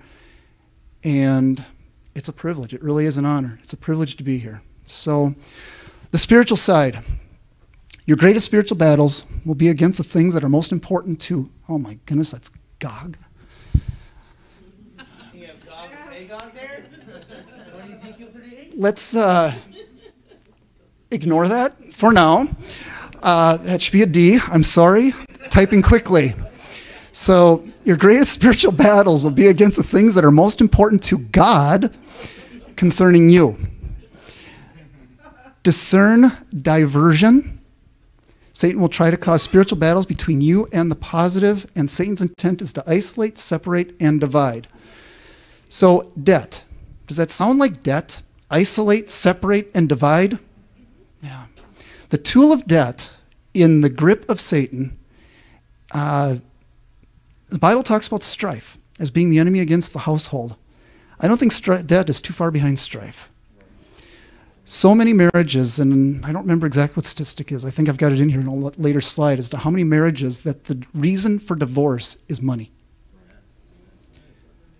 Money. How many of our children are graduating college in deeper debt than the parents are with their mortgage because of student loans? And the student loans are, they just go on forever. Mine, I just paid mine off last year. With all that education I just talked about, yeah, I just paid it off last year. So diversion, distraction would be another word for that. Discern the distractions. We're going to talk about that. Satan is going to cause the spiritual battles between you and the positive. When you try to make something positive happen in your life, like here tonight, there's going to be a diversion. Whether it's a blizzard or the cold weather or a delayed flight, there's going to be a diversion, a distraction, opposition. You fought through. You're here. The Lord will honor your efforts, your time, the investment you're making here. The Lord is going to honor it. Come expecting. Satan's intent is to isolate, separate, and divide. Deuteronomy 25:17 is such an amazing example of this. Remember what Amalek did to you by the road when you were coming out of Egypt, when he met you by the way and attacked at your rear all that were stragglers behind you when you were exhausted and weary. Debt does not fear God. The stragglers, when you're weary and tired, how easy is it to just simply fall prey to the flesh? Attacked at your rear for the stragglers. So again, I talk to those of you that are already knowing freedom. There are stragglers in your life. I know there are. Don't let them fall behind and become prey. For those of you that do have debt, we are going to bring you to the head and not the tail. Your decisions this weekend will have generational effects. It's your choice. So I'm going to go from this slide to Ephesians chapter 4, please. Thank you. Ephesians chapter 4, verse 11, familiar passage, but how appropriate. Excuse me. He gave some to be apostles, prophets, evangelists, pastors, and teachers, the fivefold ministry, highly esteemed, anointed of God, called out to be separate, sanctified for the Lord's purpose, and leadership, where Pastor Randy was just talking about, of the leader needs to be able to see the destination, where we're heading. That spiritual, insightful vision. Why the fivefold? For the equipping of the saints, for the work of service, and for the building up of the body of Christ. That's a calling. The equipping of the saints, for the work of service, and for the building up of the body of Christ. For those of you that are LifePointe members, right here at this front table, are your shepherds. They're the ones with the LifePointe vision. They're the ones that the Lord has called out in the fivefold. They are the ones that are here to catch you. You are allowed to lean on them. You're allowed to pull from them because they are your shepherd. You think about the relationship of a shepherd to a sheep. The direction, the leadership, the protection, to watch over your souls, and they have to answer for it. Highly esteem your pastor. Highly esteem the calling on an individual's life. Do we have any of the fivefold in here? Front row? Okay. I know there's more coming. So, Pastor Randy and I are here in your lives with the same calling, even though we may not be your direct shepherd. Our phone number's on the internet. He's going to hand out brochures with our phone number. The Lord spoke to me before I came several times, and I'm going to share with you a couple of these visions that the Lord gave me. But the one that stood out is, and I shared with Pastor Tommy last week, because of your investment here, the Lord gave firm instruction that this family right here remains first. You are the priorities. I don't care what city you're from, and I don't care if you come to only one session for the weekend. Pastor Tommy knows who you are, and you remain first. No matter where 3 Degrees Ministry goes, no matter who we get called to, we have a priority in this room here. So thank you for coming, but by the Lord's designation, you are first. And if that means coming to New York to bless your church sometime, just let us know. We'll find our way. California. Oh, the ones coming in are from New York. Okay. California, I hear, is a nice place. I've not been there. Verse 13. Until we all come into the unity of the faith and of the knowledge of the Son of God, into a complete man, to the measure of the stature of the fullness of Christ, so that we may no longer be children, tossed here and there by waves and carried about with every wind of doctrine by the trickery of men, by craftiness with deceitful scheming. But speaking the truth in love, the love may hurt. Love disciplines. We may grow up in all things into him who is the head, Christ himself, from whom the whole body is joined together and connected by every joint and ligament as every part effectively does its work and grows, building itself up in love. A couple of comments there. Number one, you cannot be effective if debt is holding you down. You cannot step into that calling and step into your vision and step into your purpose if your preoccupation is, where is my minimum payment coming from? God wants you free. He no longer wants you a slave. But to get there, speaking to you in love, we're going to call out some choices that have been made that have gotten you here. So the very next slide, how did I get here? How did I get here? Why am I in this room? Why am I listening to some guy talk to me about debt? Priorities. What have your priorities been?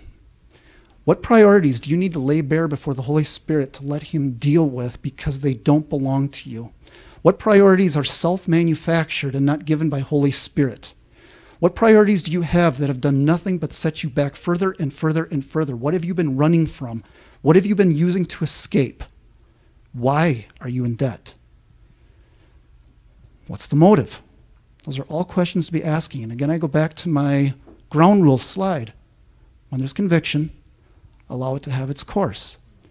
Be expecting. Whose signature was it? Who signed the note? Who signed for the new car? Whose signature? No more excuses, no more lies.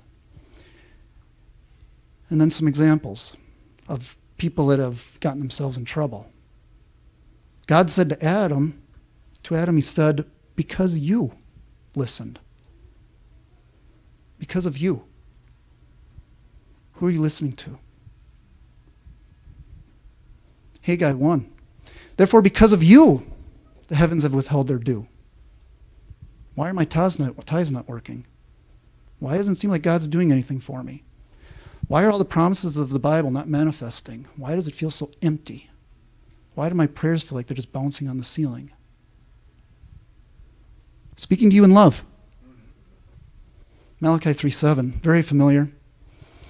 Ever since the time of your ancestors, you have turned away from my decrees and have not kept them. Return to me, and I will return to you, says the Lord Almighty. But you ask, how am I to return?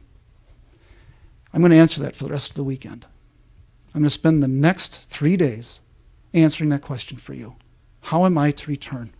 How do I get back to a place where I am no longer ashamed of what I've done to my life, of what I've done to my family, of living check to check, of not putting away a savings of any kind, of going to sleep in fear at night, wondering how we're going to make it through the next day. I've been in all those situations. I've heard the stories. Again, you're in a safe place. There's no condemnation. I want to hear. Whatever you're comfortable in sharing in here over the weekend, it is your life stories. It's my life story that is going to allow the expectation in this room to lift up. Draw from each other until we all come into the unity of the body of Christ. Your story might be the very thing that he needs to hear. Your victory, that freedom, might be the very thing all of us need to hear. The Lord's given all of you a voice, and we're all called to do the work of an evangelist.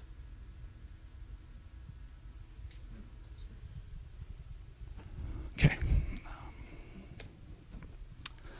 America today, national debt, 21 trillion and change. Every one of you owes the rest of the world $67,000. Who holds our debt? China. Yeah. Something like that, yeah. Yeah. This amount does not include, okay, get this. It doesn't include what your local agencies and your state agencies owe. Okay? It doesn't include the treasury bonds. Remember how big treasury bonds were 20, 30, 40 years ago? You'd buy your grandkids treasury bonds because it was a great saving tool, and in reality, inflation has only allowed them to actually lose value. It doesn't include Social Security or Medicare, which are both upside down in the untold billions. Social Security is broke, Medicare is going broke. That's what happens when man manages money. That's what happens when money gets the best of man. Okay. I do have credits down here. They're not showing up very well, but I just want you to know that I have given credit where credit is due. So, Americans paid banks $104 billion in credit card interest and fees in 2018. $104 billion in credit card interest and fees. What if we were to reverse that and take that money back? We're going to get there. This is an increase of 11% from 2017 and 35% increase in the past 5 years. Based on proposed rate hikes yet that the Fed is talking about in 2019, the number is supposed to increase another 10%. That's the projected value, is that we're going to go up another 10% this year. So if you add another 10% to that number, we're up to about $115 billion this year, going for credit cards and fees. Credit cards are the most sensitive debt instrument to rate hikes. Let me explain what that means. Your credit card that you carry a balance on and have a revolving balance month to month is the fastest responding debt vehicle, debt instrument, to when the Fed moves the interest rate. It's the slowest when they lower the rate. It's the fastest when they raise the rate. More than double the amount of your mortgage, and that is a very conservative number because some of you have 18% cards, some of your retail cards are 25%, but they're at least more than double than what your mortgage is. And the average credit card interest rate today is 15.5%. An American bank in 2017 reported that a 1% increase, which is what they're proposing this year, is 4 quarter-point rate hikes in 2019 by the Fed, so it'd be 1%. So this bank reported that if the Fed does that, their interest income will go up, increase above what they're already getting because of 1%. They're going to make an extra $5.3 billion this year in interest income. The bank. In American, there's a good reason why you receive so many credit card offers.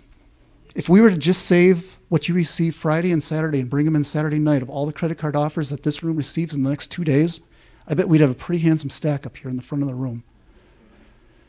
Why is that? What a waste. Sending out 1 billion credit card solicitations a year. Why would that be? There's quite a money trail, isn't there? $5.3 billion for one bank alone. They want you to take that solicitation, and they'll be patient. One day that solicitation is going to arrive in your box for the 48th month in a row, and all of a sudden you're going to look at it and say, oh, you know what? I could use this. And they got you. So Americans carry $687 billion in credit card debt that is not paid in full each month. That's our carryover debt each month. $687 billion of I need it now that we're still paying for. 44% of credit card accounts are not paid in full each month. Number of Americans who actively use cards, 175 million people. And when you have to be 18 in order to commit yourself to a debt instrument, think about that number. There's what, 330 million Americans right now, total? Average number of credit cards per consumer, 3.1 plus another 2.5 in retail cards. So let's just say there's at least 5 or 6 cards in everybody's wallet. And those retail cards, we're going to talk about those in particular. Total American credit card debt and retail card debt together is over $1 trillion, and the average balance per holder, husband and wife, would be $12,600, $12,700, but per holder, the average carryover debt is $63.58 that they're paying interest on. Daunting numbers. All right. Pastor Gary Cassee, I am going to call that one out because Pastor Gary Cassee is a reference I'm going to leave you all with before we're done this weekend as far as another individual that Faith Life Church, he's on BVOV. He is in the KCM family. Phenomenal teacher on finances and the Word of God. He's got a huge church in Albany, New Albany, Ohio. But these are his stats that he gave in one of his messages. 9 out of 10 families live paycheck to paycheck. Financial stress is a key factor in 80% of divorces, so it's 80%. That's the number I was looking for. Mortgage defaults are at the highest level in all of history. 6 billion credit card offers are mailed out each year. 6 billion. Interest payments are stealing the future of many American families. Interest payments, not the principal payments, the interest payments. The average 62-year-old still owes 22 years on their first mortgage, and has only $2,300 in savings. That's a national statistic. And only 13% of the American population retires above the poverty level, and 1 out of 10 American families are on food stamps. Yeah. I could put them up on the internet. None of this. This is public information. Use it at will. I don't own any of this. I give credit where credit is due. It's yours. Teach it, use it, disseminate it, whatever. It doesn't matter. Absolutely. I could put these up on the internet. I could put the whole presentation on the internet, on the website. All right. Definitions. Last night, we're doing our devotion time with Elena and Grace, and they sat down, they went through this whole presentation, 16 and 18 years old, and neither one of them had ever heard of term or whole life insurance. And, Dad, what does this mean? And it was really kind of fun to actually go through the presentation with them and answer their questions that they had. And got into some of these definitions and TransUnion experience and Equifax, and no idea what these things were. And so my instructions for my family last night was to slow down and make sure that everybody in the room was understanding what I was talking about. So We're going to make sure that everybody stays on the same page here tonight. Credit. What is credit? And I'm already giving the answer, so it's not fair. I'm asking you a question. I'm already giving you the answer. Like a driver's license, credit is a privilege. It is not a right. A lot of us want to use it as it's our right. We wheeled out a credit card so fast, it's my right. Pay for it. Credit is a privilege that's been abused. It's a privilege that has been misused, overused, and it has been catastrophic. 911 happens, and because of money, we have businessmen that are throwing themselves out of 40-story buildings. 2008, when their crash happened, for money. Money is the root. A root. A root. It's not the end. Credit is not money, nor is it a loan. There are no installment payments for a credit card. The balance is due in full monthly. So there's a minimum payment, and then there's the balance that's due. I think all of us in this room understand that you cannot consider a credit card like you do your installment loan or like your mortgage. And credit is a financial tool that comes with a binding agreement. They can chase you down. Creditors, garnishings, they can chase you down if you don't pay your bill. It's a binding agreement. The credit report. So anybody in here not familiar with a credit report? TransUnion, Experian, Equifax, are we all on the same page there? These are the three main credit reporting agencies, and your credit report is going to have the identifiers of who you are, your current employer, all credit lines and loans. And boy, some of these are aggressive. They really can go deep. You co-sign on a loan, guess what? Here it comes. Your company issues you a credit card. There's a very high probability that that company credit card is sitting on your credit report. There are a couple of credit cards that I've had to call to say there is the primary on the account. They are the one that's responsible for the debt. These are just carriers of the card, of the account. Get them off the account. Well, we can't do that. It's not allowed. You don't need your social security numbers. You have to negotiate with the credit card company. It usually takes more than one phone call to get those subsidiary names, those secondary names removed from it being reported to the credit agency. Just giving you a little inside information after being in business for so many years. And then your credit score ranges between 350 and 800, and obviously the higher is the better for your credit report. There are ways to heal your credit report, to improve your credit report, but I stand before you this morning in saying your goal before God and your spouse and your family should be to never have to worry about that credit report again as long as you live. All right. Interest. That's a nasty word. Think of interest as rent. You are borrowing, renting somebody else's money. The same way that you would rent an apartment to go to bed every night, you are just simply borrowing somebody else's money, renting their money so that you can have today what you couldn't afford. That's all that interest is, and it can get really expensive. And again, we'll get to that. It's a percentage-based fee on an amount of principal that's owed. Pretty basic definition. And the percentage is related to your risk. The better your credit report, or the shorter the note, the lower the note, the interest rate on that note goes. It can be fixed or variable. Fixed, it's one interest rate, the life of the loan, no matter what the Fed does. Variable, like a credit card, it will jump the moment the Fed says jump. $5,000 car loan at 8% over 3 years is going to cost you $641 in interest. That's just a simple analogy of your $5,000 purchase really wasn't $5,000 at all. $150,000 30-year fixed mortgage at today's interest rate of 4.7. Your monthly payment, $778, and your cost of loan after 30 years is $280,000.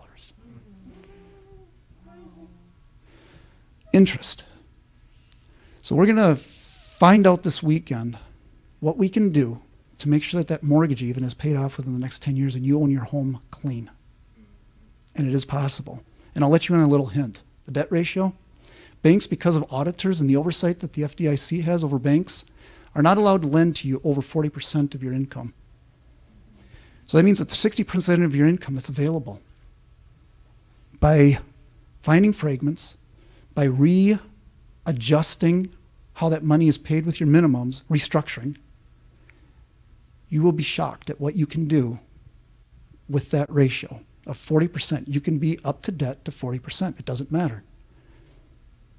More often than not, 9 out of 10 times, 10 years or less. I'll show you an example of that and talk you through how to do it. Interest can be an enemy or a friend, and we're going to learn how to use interest to our advantage. Simple interest is the interest that's earned only on the initial principal, simple, and compound. What's compound? Do we know these definitions?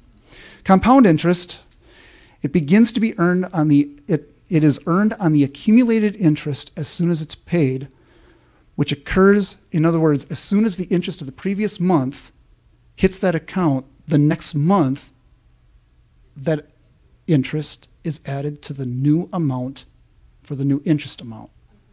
Compound, it's compounded every month. The interest is always added onto the principal to recalculate what your interest is for the next month. It is interest on interest. There we go. All right. Time value of money. Has anybody ever heard that term before? Time value of money? No? Okay. The time value of money simply means what is your money worth at a certain time or period from now, or if you can work it backwards or forwards. There are some very complicated corporate financial formulas that they make you learn in school, when in reality I'm going to show you one on the internet that you can go to, and they are really, really kind of fun to play with. For me anyway. If you were to start investing $1 a month for the next 50 years, $1 a month for the next 50 years, at 6% in 50 years, okay, your $1 a month is worth $37.87 at 6% interest. If you're in any type of account right now that's only paying you 6%, come see me. We need to talk. 12%, $39,000, 18%, $505,000, 21%, $1.8 million, and at 28%, which is what some of these retail cards charge you, $43,882,000. And here is the motivation for the solicitations. The lenders want your business, and they want you to pay the minimum every month. They're looking for the minimum. By law, they've got to give you how long it's going to take, 22 years to pay the card off. But they want the minimum. So $1 a month for 50 years, 600 months, $600, 43 million. Compound interest can work to your favor, and that's just for $1. Our goal is to use interest to our advantage. How about $1 a day? $30 a month. 50 years, you got 113,000, and 28%, you're at $1.3 billion at $30 a month. Time value of money. And it's going to work both ways. You pay your minimums, that's what you're paying away. The logic, the strategy, for every card you pay off at whatever interest rate is no different than putting that same money into an investment at that interest rate. Instead of paying that money out, it's no longer leaking from your budget. You're recapturing those funds so that you can reapply them to your own liking rather than being slave to the lender. Okay. And here's the calculator. So, time value of money, and again, credit due. This is where I found the calculator, and this is one of the better ones because it's so simple. It's user-friendly. PV, present value. What is the present value of the cash, the asset? Payment, the future value. What is the interest rate? How many periods? And how often is it compounded, monthly or annually? You can get a calculator like this and punch in any value you want, and it will return the void field. Let me explain. This is a present value calculation where I put in $100 a month for 20 years, okay? at 12%. That is a very reasonable investment that most of everybody in this room could make. That for the next 20 years, you're going to put $100 a month into an annuity, into a retirement fund, into a mutual fund, and it will return to you 12%. So you hit the future value for the calculation, and what is that money going to be worth after the 240 periods, months, and the value of your $100 a month investment comes back at $98,925 is what that portfolio would be worth with that return. Does that make sense? Okay, and you can do this backwards. For those of you that want to do retirement planning, you can put in future value. My lifestyle today, longevity, how long I want to live, and what my lifestyle will be while I'm retired and not having any other income except for my retirement. I need this much money to live on, 1.5 million. Put it in here, and it will return back to you, and you can invest it at whatever interest rate. And this is how far out it's going to be that you're going to invest before you retire. You can punch in present value and payment, and it will return to you what you need to be doing to achieve your goal. Does that make sense? We can play around with this if we want to, like on another session. I do believe that we're all in agreement that for sure Saturday afternoon is going to be an open mic. That for as long as what we have questions and people still interested, Pastor Randy and I, Pastor Tommy, each other, we are just going to simply open the mic up for testimonies, for questions, for bringing anything to our attention that you want to talk about. It's going to be your time. You'll have received so much information by Saturday that it'll be a great opportunity for you to now try to go deeper into some of these areas. So if you want to play around with things like this, or if there's anything we're talking about, I'm going too quickly, bring it up now and I can slow down and go back to a slide, or we can bring it up again on Saturday. Okay? I really want this to be your time. I guess that's what I'm trying to say. I want this to be your time. This is about you, not me. This is what I do. And I enjoy it, I love it, and the more you pull from me, the better I go home. Amen? And I'm telling you what, I'm coming in here full. I'm ready to start. I had a prophet about 12 years ago lay hands on me, and his prophecy over me was, you need your platform, and you need to be obedient for that platform to manifest. And the longer you push it off, the more the word inside of you is going to burn you up from the inside out. I didn't know whether to take that as a feel-good prophecy or, wow, that was heavy. But that word was spoken over me about 12 years ago, and then through a course of selfishness, immaturity, fighting with God, arguing with Him, blaming Him, I'm really just now, you are basically seeing that platform manifest tonight. I've been sitting around the kitchen table and doing this for several years, but as far as being on a platform in front of people, that prophecy really begins tonight. Amen. All right, time value of money. Now this next slide looks busy. And we're going to revisit this one. It's not the only time you're going to see this one. All right. What is this?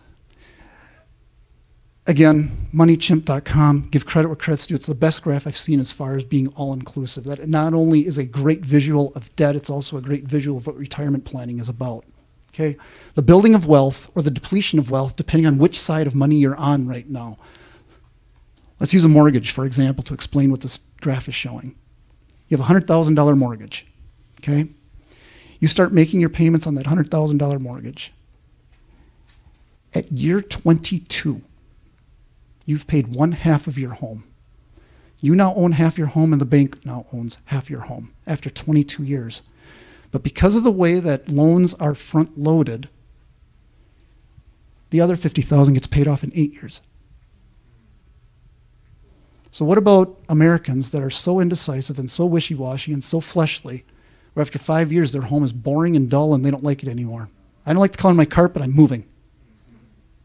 Is that maybe why a 62-year-old is still working on only owing a portion of their home because they're still sitting on owing 22 years on a 30-year mortgage yet?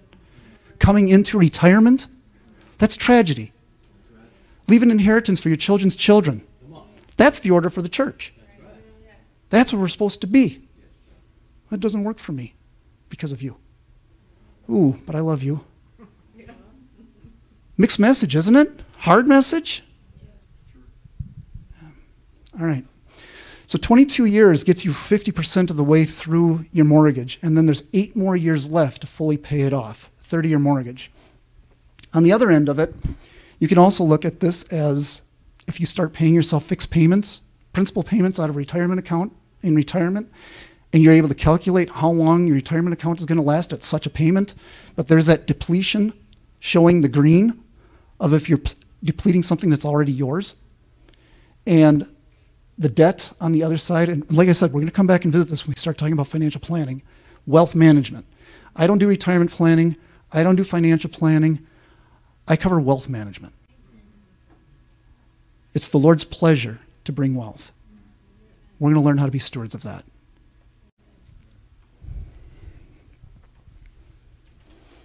The true nature of debt.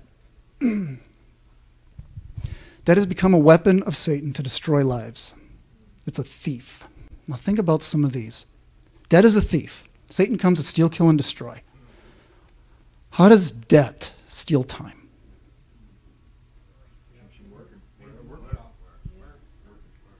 You work to pay debt. How many of you are happily, joyfully, blissfully, satisfactorily employed? I got 5 hands. How many are retired? Okay, there's good. All right, congratulations on that. I hope you're enjoying your retirement. Well earned. Peace. How does debt steal peace?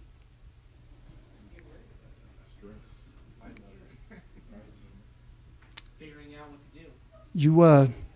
You don't need to raise your hand, but how many of you take sleeping pills because of money? How many of you are on an antidepressant because of money? Do you know anybody that is stressed out to that degree because of money? Who said that? Oh, of course you did. Relationships is self-explanatory, completely self-explanatory. Debt destroys. You're not in agreement with your wife about spending. That's already a sour road. Your tithes. Do you have to check your budget before you write the check? Do you have to balance your checkbook before you take the 10% that's already belonging to God? Hope. That's a self-explanatory one. Joy. Self-esteem. That's a big one. Self-esteem. Keeping up with the Joneses. How much of this stuff do we own right now because we got jealous? Vision. We kind of talked about that earlier. But that is a thief. It will steal your vision. It will steal your purpose.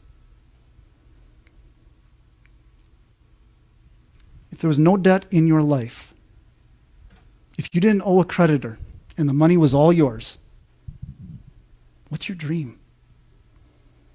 What would you do? I have elation in this one gentleman back here. That's the look of that's the look of freedom right there. So, and then the last one I have in here is your freedom to love. Helping the poor, being generous with family. You listen to Jesse Duplantis, if any of you are his followers in here, his disciples. Jesse gives wonderful testimonies. They all do, but Jesse's the one that is so funny.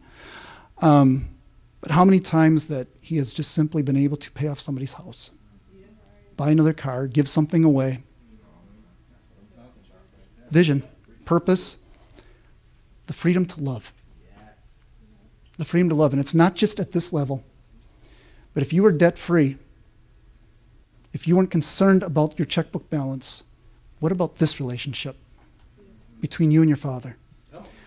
How much of your ability to trust Him, how much would your faith be free to just believe? to just know him and to follow his lead, because you are not looking back at the cost.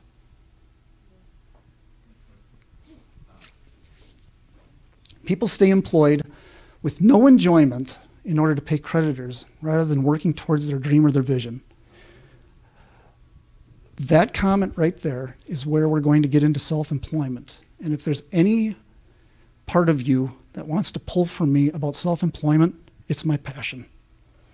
In the secular world, the kingdom of God, especially the children of God, to see someone achieve that God-given purpose of being self-employed to serve or to create, to flow with their own passion, with their heart, I will stand beside you. I will pray with you. I will believe with you. I will work with you. Just be willing. Come vulnerable. Come trusting. Come able. Lust is never satisfied. There is always the bigger, faster, and shinier. Always. Lust. Proverbs 22:7, the rich rule over the poor and the borrower is slave to the lender. We are very familiar with that one. We sell our future to the lender to get what we want today. You're selling your future. And when I say that this weekend is going to allow you choices it's going to affect for generations, I mean that and every word of it with all my heart. We sell our future to the lender to get what we want today. Your future involves your children and your grandchildren. Absolutely. Leave an inheritance for your children's children, or leave them in this situation. By the end of this weekend, the Lord is going to hold you accountable for what you've attained. It's your choice. Life or death, blessing or cursing, it's your choice. Our value of a purchase equals the amount of effort invested to own it. Who wants to put that in their own words? Anybody want to volunteer? DJ does. Our value of a purchase equals the amount of effort invested to own it. To go into a car dealership, we approve anyone at 22% interest. But we'll get anybody approved. And I asked earlier, whose signature is it? Who signed on the dotted line? And how much did you have to invest to sign on a dotted line in a place that says we approve anyone? You invested nothing. You walked in, I like that one. I'll take it in blue, and I'm going to drive it away now. It cost you nothing. As opposed to, let's save up. Let's believe God for the provision. Let's go into the dealership and say, I want that one, and it's going to be paid for. I don't need to talk to your loan officer. You know, listening to you do this is exactly the way I've seen people treat ministry. I've seen people treat ministry exactly the same way. Instead of creating the foundation, instead of building it from the ground up first, so then you can reap later on, we want to reap, we want to have flash and pizzazz ahead of time, and it don't work. It just does not work. It's the exact same principles.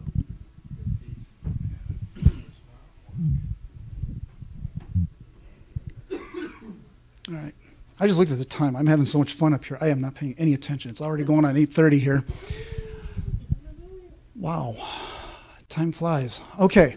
You guys have been sitting for a long time. If I got through what I'm seeing here as my next couple of slides, it'd probably be a decent stopping place. You guys want me to quit? Let's get to, you know what? Let me do 3 more slides. And you may not want to miss anything, but when I get into budget and a balanced budget and finding fragments, that is a whole teaching that needs to just kind of flow at one time period, and I can't do it in 30 minutes. So why don't I go through a couple more slides, and I'm going to see if there's any questions as of tonight, and we'll close with the Lord's blessing. Amen. So contentment. Contentment versus lust. Godliness with contentment is great gain. 1 Timothy 6:6. True contentment comes from knowing who we are in Christ. I was honored with Pastor asking me to preach on Sunday morning, and I believe that the Lord has given me a word that is not only timely, but it is going to be, I'll just give you a hint. The title is Position, Passion, prosperity. Position, passion, prosperity. We have to know who we are in Christ. We have to know God. And not only do we have to know God, we have to know that He is a good God. He's a good God. When you read Scripture, you need to read it through the lenses, not these ridiculous things that Randy wore earlier, but you need to read the Word through the lenses of love. Old and new, through love. The permissive tense of the Hebrew language has thrown so much of our church into such confusion that we have this awful thing called denominations. We just read about coming into the unity of the body of Christ. But that permissive tense of the Old Testament where it says that God did it rather than God allowed it. And if you want me to go into that in a detailed study, I could talk about Job for an hour. What a marvelous book of the Old Testament is the book of Job. Marvelous book. So true contentment comes from knowing who we are in Christ. Contentment. All right.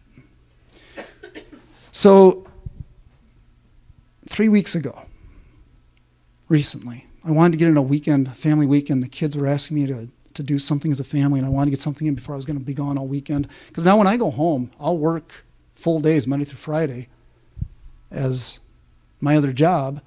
And basically that's the little ones especially, not having dad for the weekend, and they're, hi everybody, they're watching right now. But that's as close as they're going to get to me this Friday, Saturday, Sunday. I'm making an investment, and so are they. All right? So we invest in our kids. So I took them to the Wisconsin Dells, and we were at a water park. And on Saturday afternoon, there's only so much water park you can do before you just need to kind of sit down.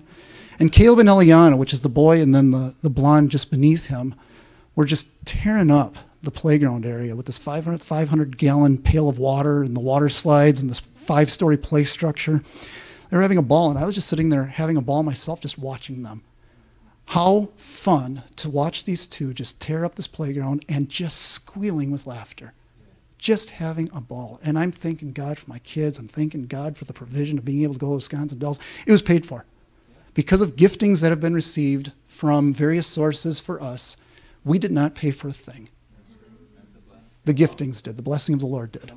So thanking the Lord. So I got into the Spirit thanking the Lord, and I'm sitting there, and nothing is distracting me. I'm just watching these two.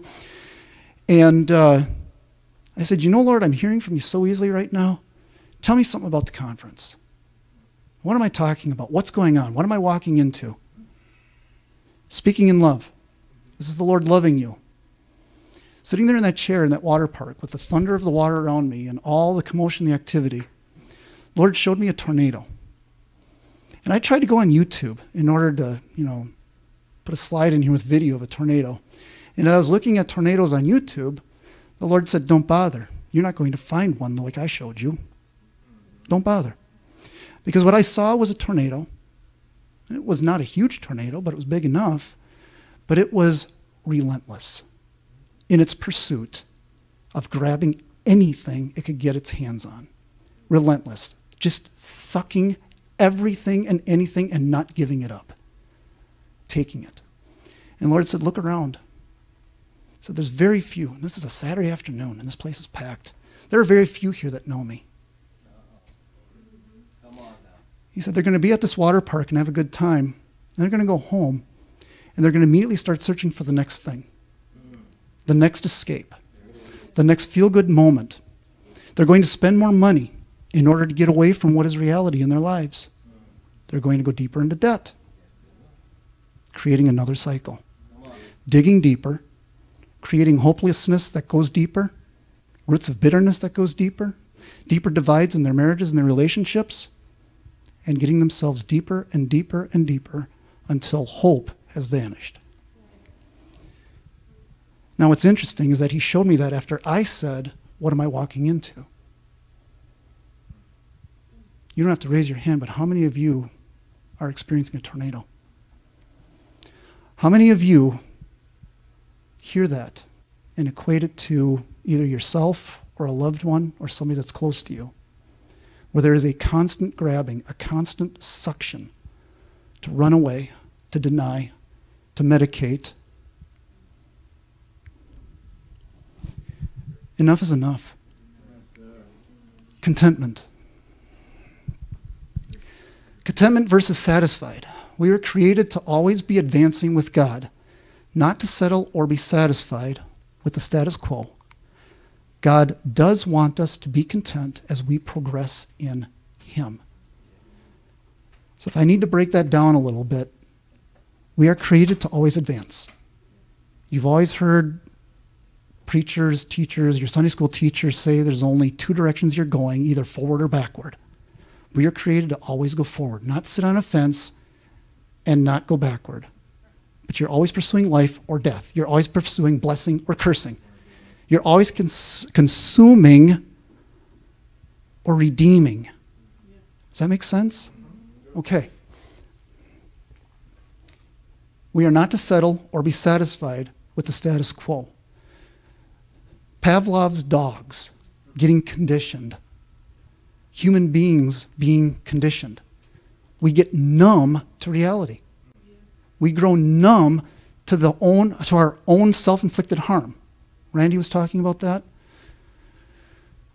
The status quo. We do not remain in the status quo. God does want us to be content as we progress in Him. So don't be satisfied with where you're at, or this is enough. I'm making my monthly payments. What's the big deal? But rather, be content and look for ways that you're going to progress with God. Where is God pulling you forward to advance you? And while He's doing that, it requires patience, but it requires being content. A mind at ease. Okay? Contentment comes when we are where God created us to be. And again, Pastor Gary, success is not defined by what you have, it's defined by who you are. So on Sunday morning, we're going to talk about position, passion, and prosperity. And I'll just let those words sit in your spirit for the weekend as I keep talking and as you listen to Pastor Randy. But our position, to understand what our Jesus has done for us, the love of our Father, Abba, and then being able to convince ourselves that we are not where He wants us to be. Allowing ourselves to believe that there truly is something else for us, that there's more. No matter how many disappointments, no matter how many hurts, no matter how many prayers that you feel have gone unanswered, that we are able to come into this room to honestly sit before the Lord and say, you're not only able, you are willing.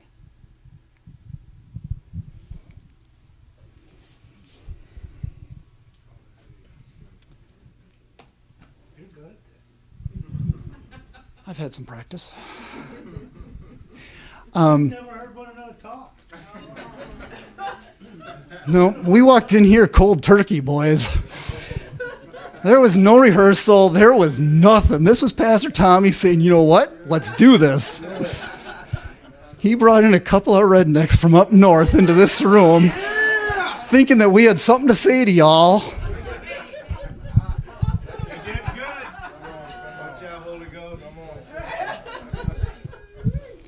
We're available. That's what makes the difference. We may come from small towns and we may have limited experience, but we're available. So are all of you. And the more you come into these freedoms that we're talking about here, the more available you become. The more available you become, the more your passion grows. The more your passion grows, what's next? Come on, message, Sunday. You get your position, passion increases, and with increased passion, there's nothing hindering God's hand anymore. Nothing. Nothing. All right. Life with no debt, freedom and peace. That word freedom, let it become so loose on your lips that you can spill it out at any point in time. Tomorrow over breakfast, freedom. I'm free in Christ. Christ has made me free. The truth has set me free. Start reciting that to yourself till you believe it. Freedom of love restored. At whatever cost it takes, no matter what sacrifice. I will cliche that with this little saying here. My method of debt freedom requires you not to change your lifestyle. Who said what? You? Again? The peanut gallery.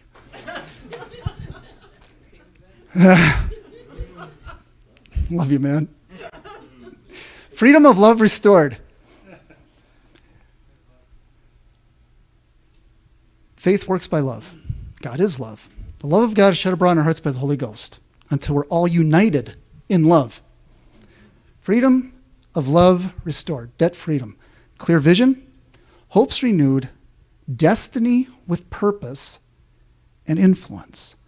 Who are the most influential in America? So we may not ever grow up to become the next billionaire. That's up to you. It's your choice. But your influence, my influence, another thing the Lord said to me before I came down here is, in your testimony lies your credibility. In your testimony lies your credibility. Make a testimony and become that credible witness to a lost and dying world. Become that why factor that has the influence of saying, been there, done that, won't do it again, and this is how I got out. Become the why. Who are going to be the leaders? The ones with freedom. The ones that are free to love get the promotion that comes with position. The clear vision, leaders in this room, you need to have that clear vision. So your hopes and then your destiny with purpose. And I do believe that this slide is a good place to end. Where do you begin? That is one of the hardest words in the American culture. Our news is full of lies. Politics are full of lies. Business is full of lies. Every man for himself, dog eat dog. Doesn't matter who you crush. May the best man win. Honesty.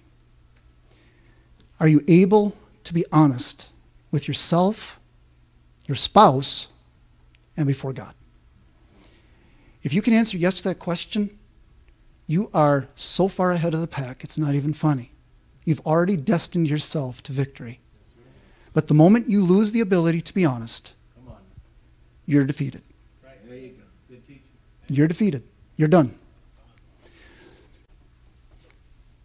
Honesty, when I say when you make your budget, you're going to pull out every bill and you're going to write it down.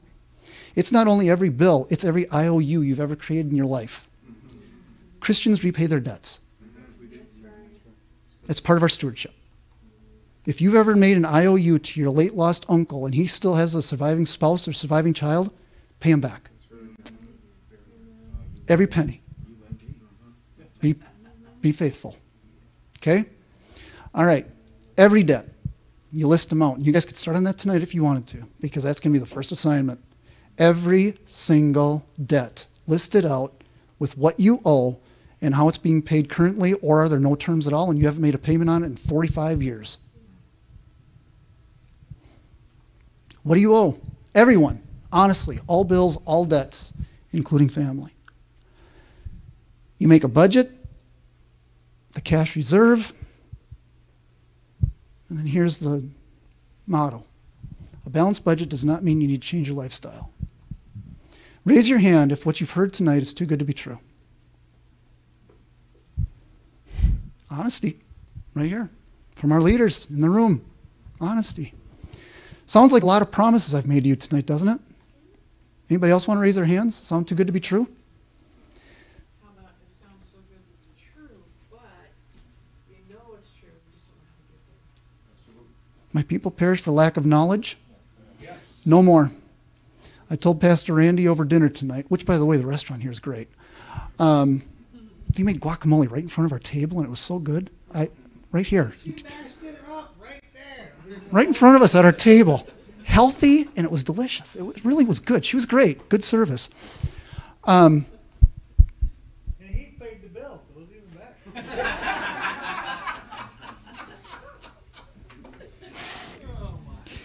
I told Randy tonight at dinner that the lack of knowledge ends now.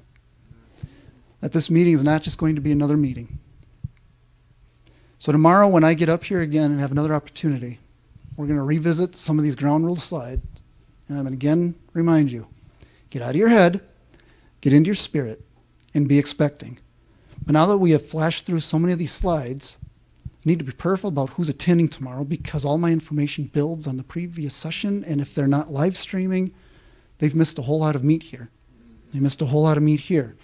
So we need to be praying for those that may join us. We want them to join us. We don't want anybody to stay away because I missed the first session. So you can start working on this. But is there anybody in this room, and I mean this with all my heart, this is a natural and spiritual journey.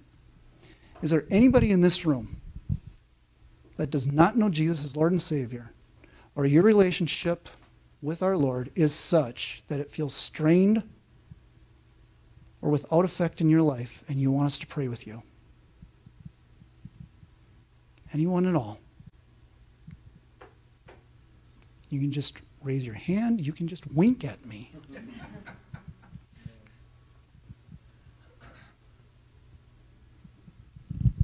Okay. Honesty. All right? Honesty. You'll have opportunity for that all weekend here. That you have leadership up here, you're fivefold. The power and the anointing of the laying on of hands and believing with you for whatever your need is. So maybe, Pastor, we could put out a basket or a bucket or something for prayer requests to come forward that people could drop off after, during, before sessions, and that the leadership could pray over here during the weekend. So, any questions? Comments? 3 hours enough? Yes, sir. Starting points.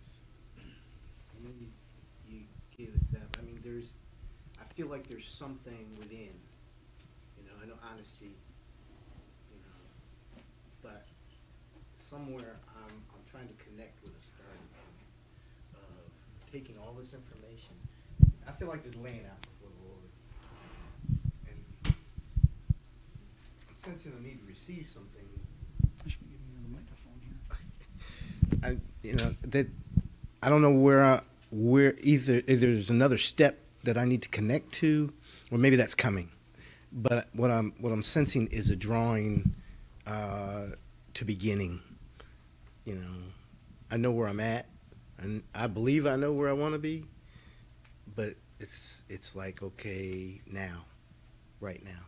And I don't know if I'm asking that correctly. No, very fair question. Where do we start? I've got here, where do I begin? And he's honesty. That doesn't seem to be the first step. Is there something before the honesty that has to happen? So I go back to my first slide. What's your priority? What's your priority? When you wake up on Monday morning, the meeting's over, the fellowship is done, and all the accountability has ended, what's your priority? Is your priority going to be that usual latte for $5? Or is your priority going to be, Lord, I'm going to do this right this time. I've got a budget. I'm going to stick to it. My budget says I can have 2 lattes a week, not 5. So what are your priorities? If your priorities are straight before you and the throne, coming boldly before the throne of grace to receive his wisdom, James 1, where his wisdom is always sufficient, it's given without prejudice, he's no respecter of person. The peace of your heart, and I'm going to be talking about the Lord's peace. And if you are not sure about hearing your shepherd's voice and being certain of your shepherd's voice, one thing that you can place confidence in is if you go before the Lord, especially repeatedly, like the widow that went before the judge, and peace prevails, the peace of your heart maintains and becomes the dominant emotion in your body, you're in place. It's a great leader for you. You're never to be led by emotion. Emotion was not created for man to be a leader. Don't ever, ever, ever allow emotion to lead. Peace leads, and the voice of God leads. So you go ahead and lay yourself out before your Lord, and you ask him, Lord, what about my priorities? And if he says your priorities are straight and you've got peace and moving forward, that's your priorities and that you are determined to get this done, then you've already accomplished honesty. And you are definitely ready to step in and start doing this. Does that answer your question? Yeah. Yep. Closing anything?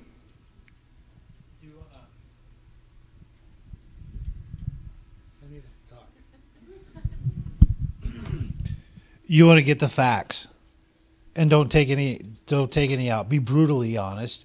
Get all the facts, because you can't make decisions without facts. You can't make decisions without information. Can't get part of the information and go, well, I'll just ignore that. I'll put that off to the side. It's got to be everything. Get all the facts, and then what you're going to get tomorrow and the next day is some wise counsel on how to apply those facts. And then develop a wise plan and execute it. So it's really simple. It's just get the facts, get wise counsel, and then make a wise plan. Common sense. Use common sense. In this room is common sense. This is there's more people who have been through things, so we use one another. We're the body of Christ. So what you've been through, he needs to hear what he needs to hear. And we bring it together for common sense to make our wise plans. This is how we go faster.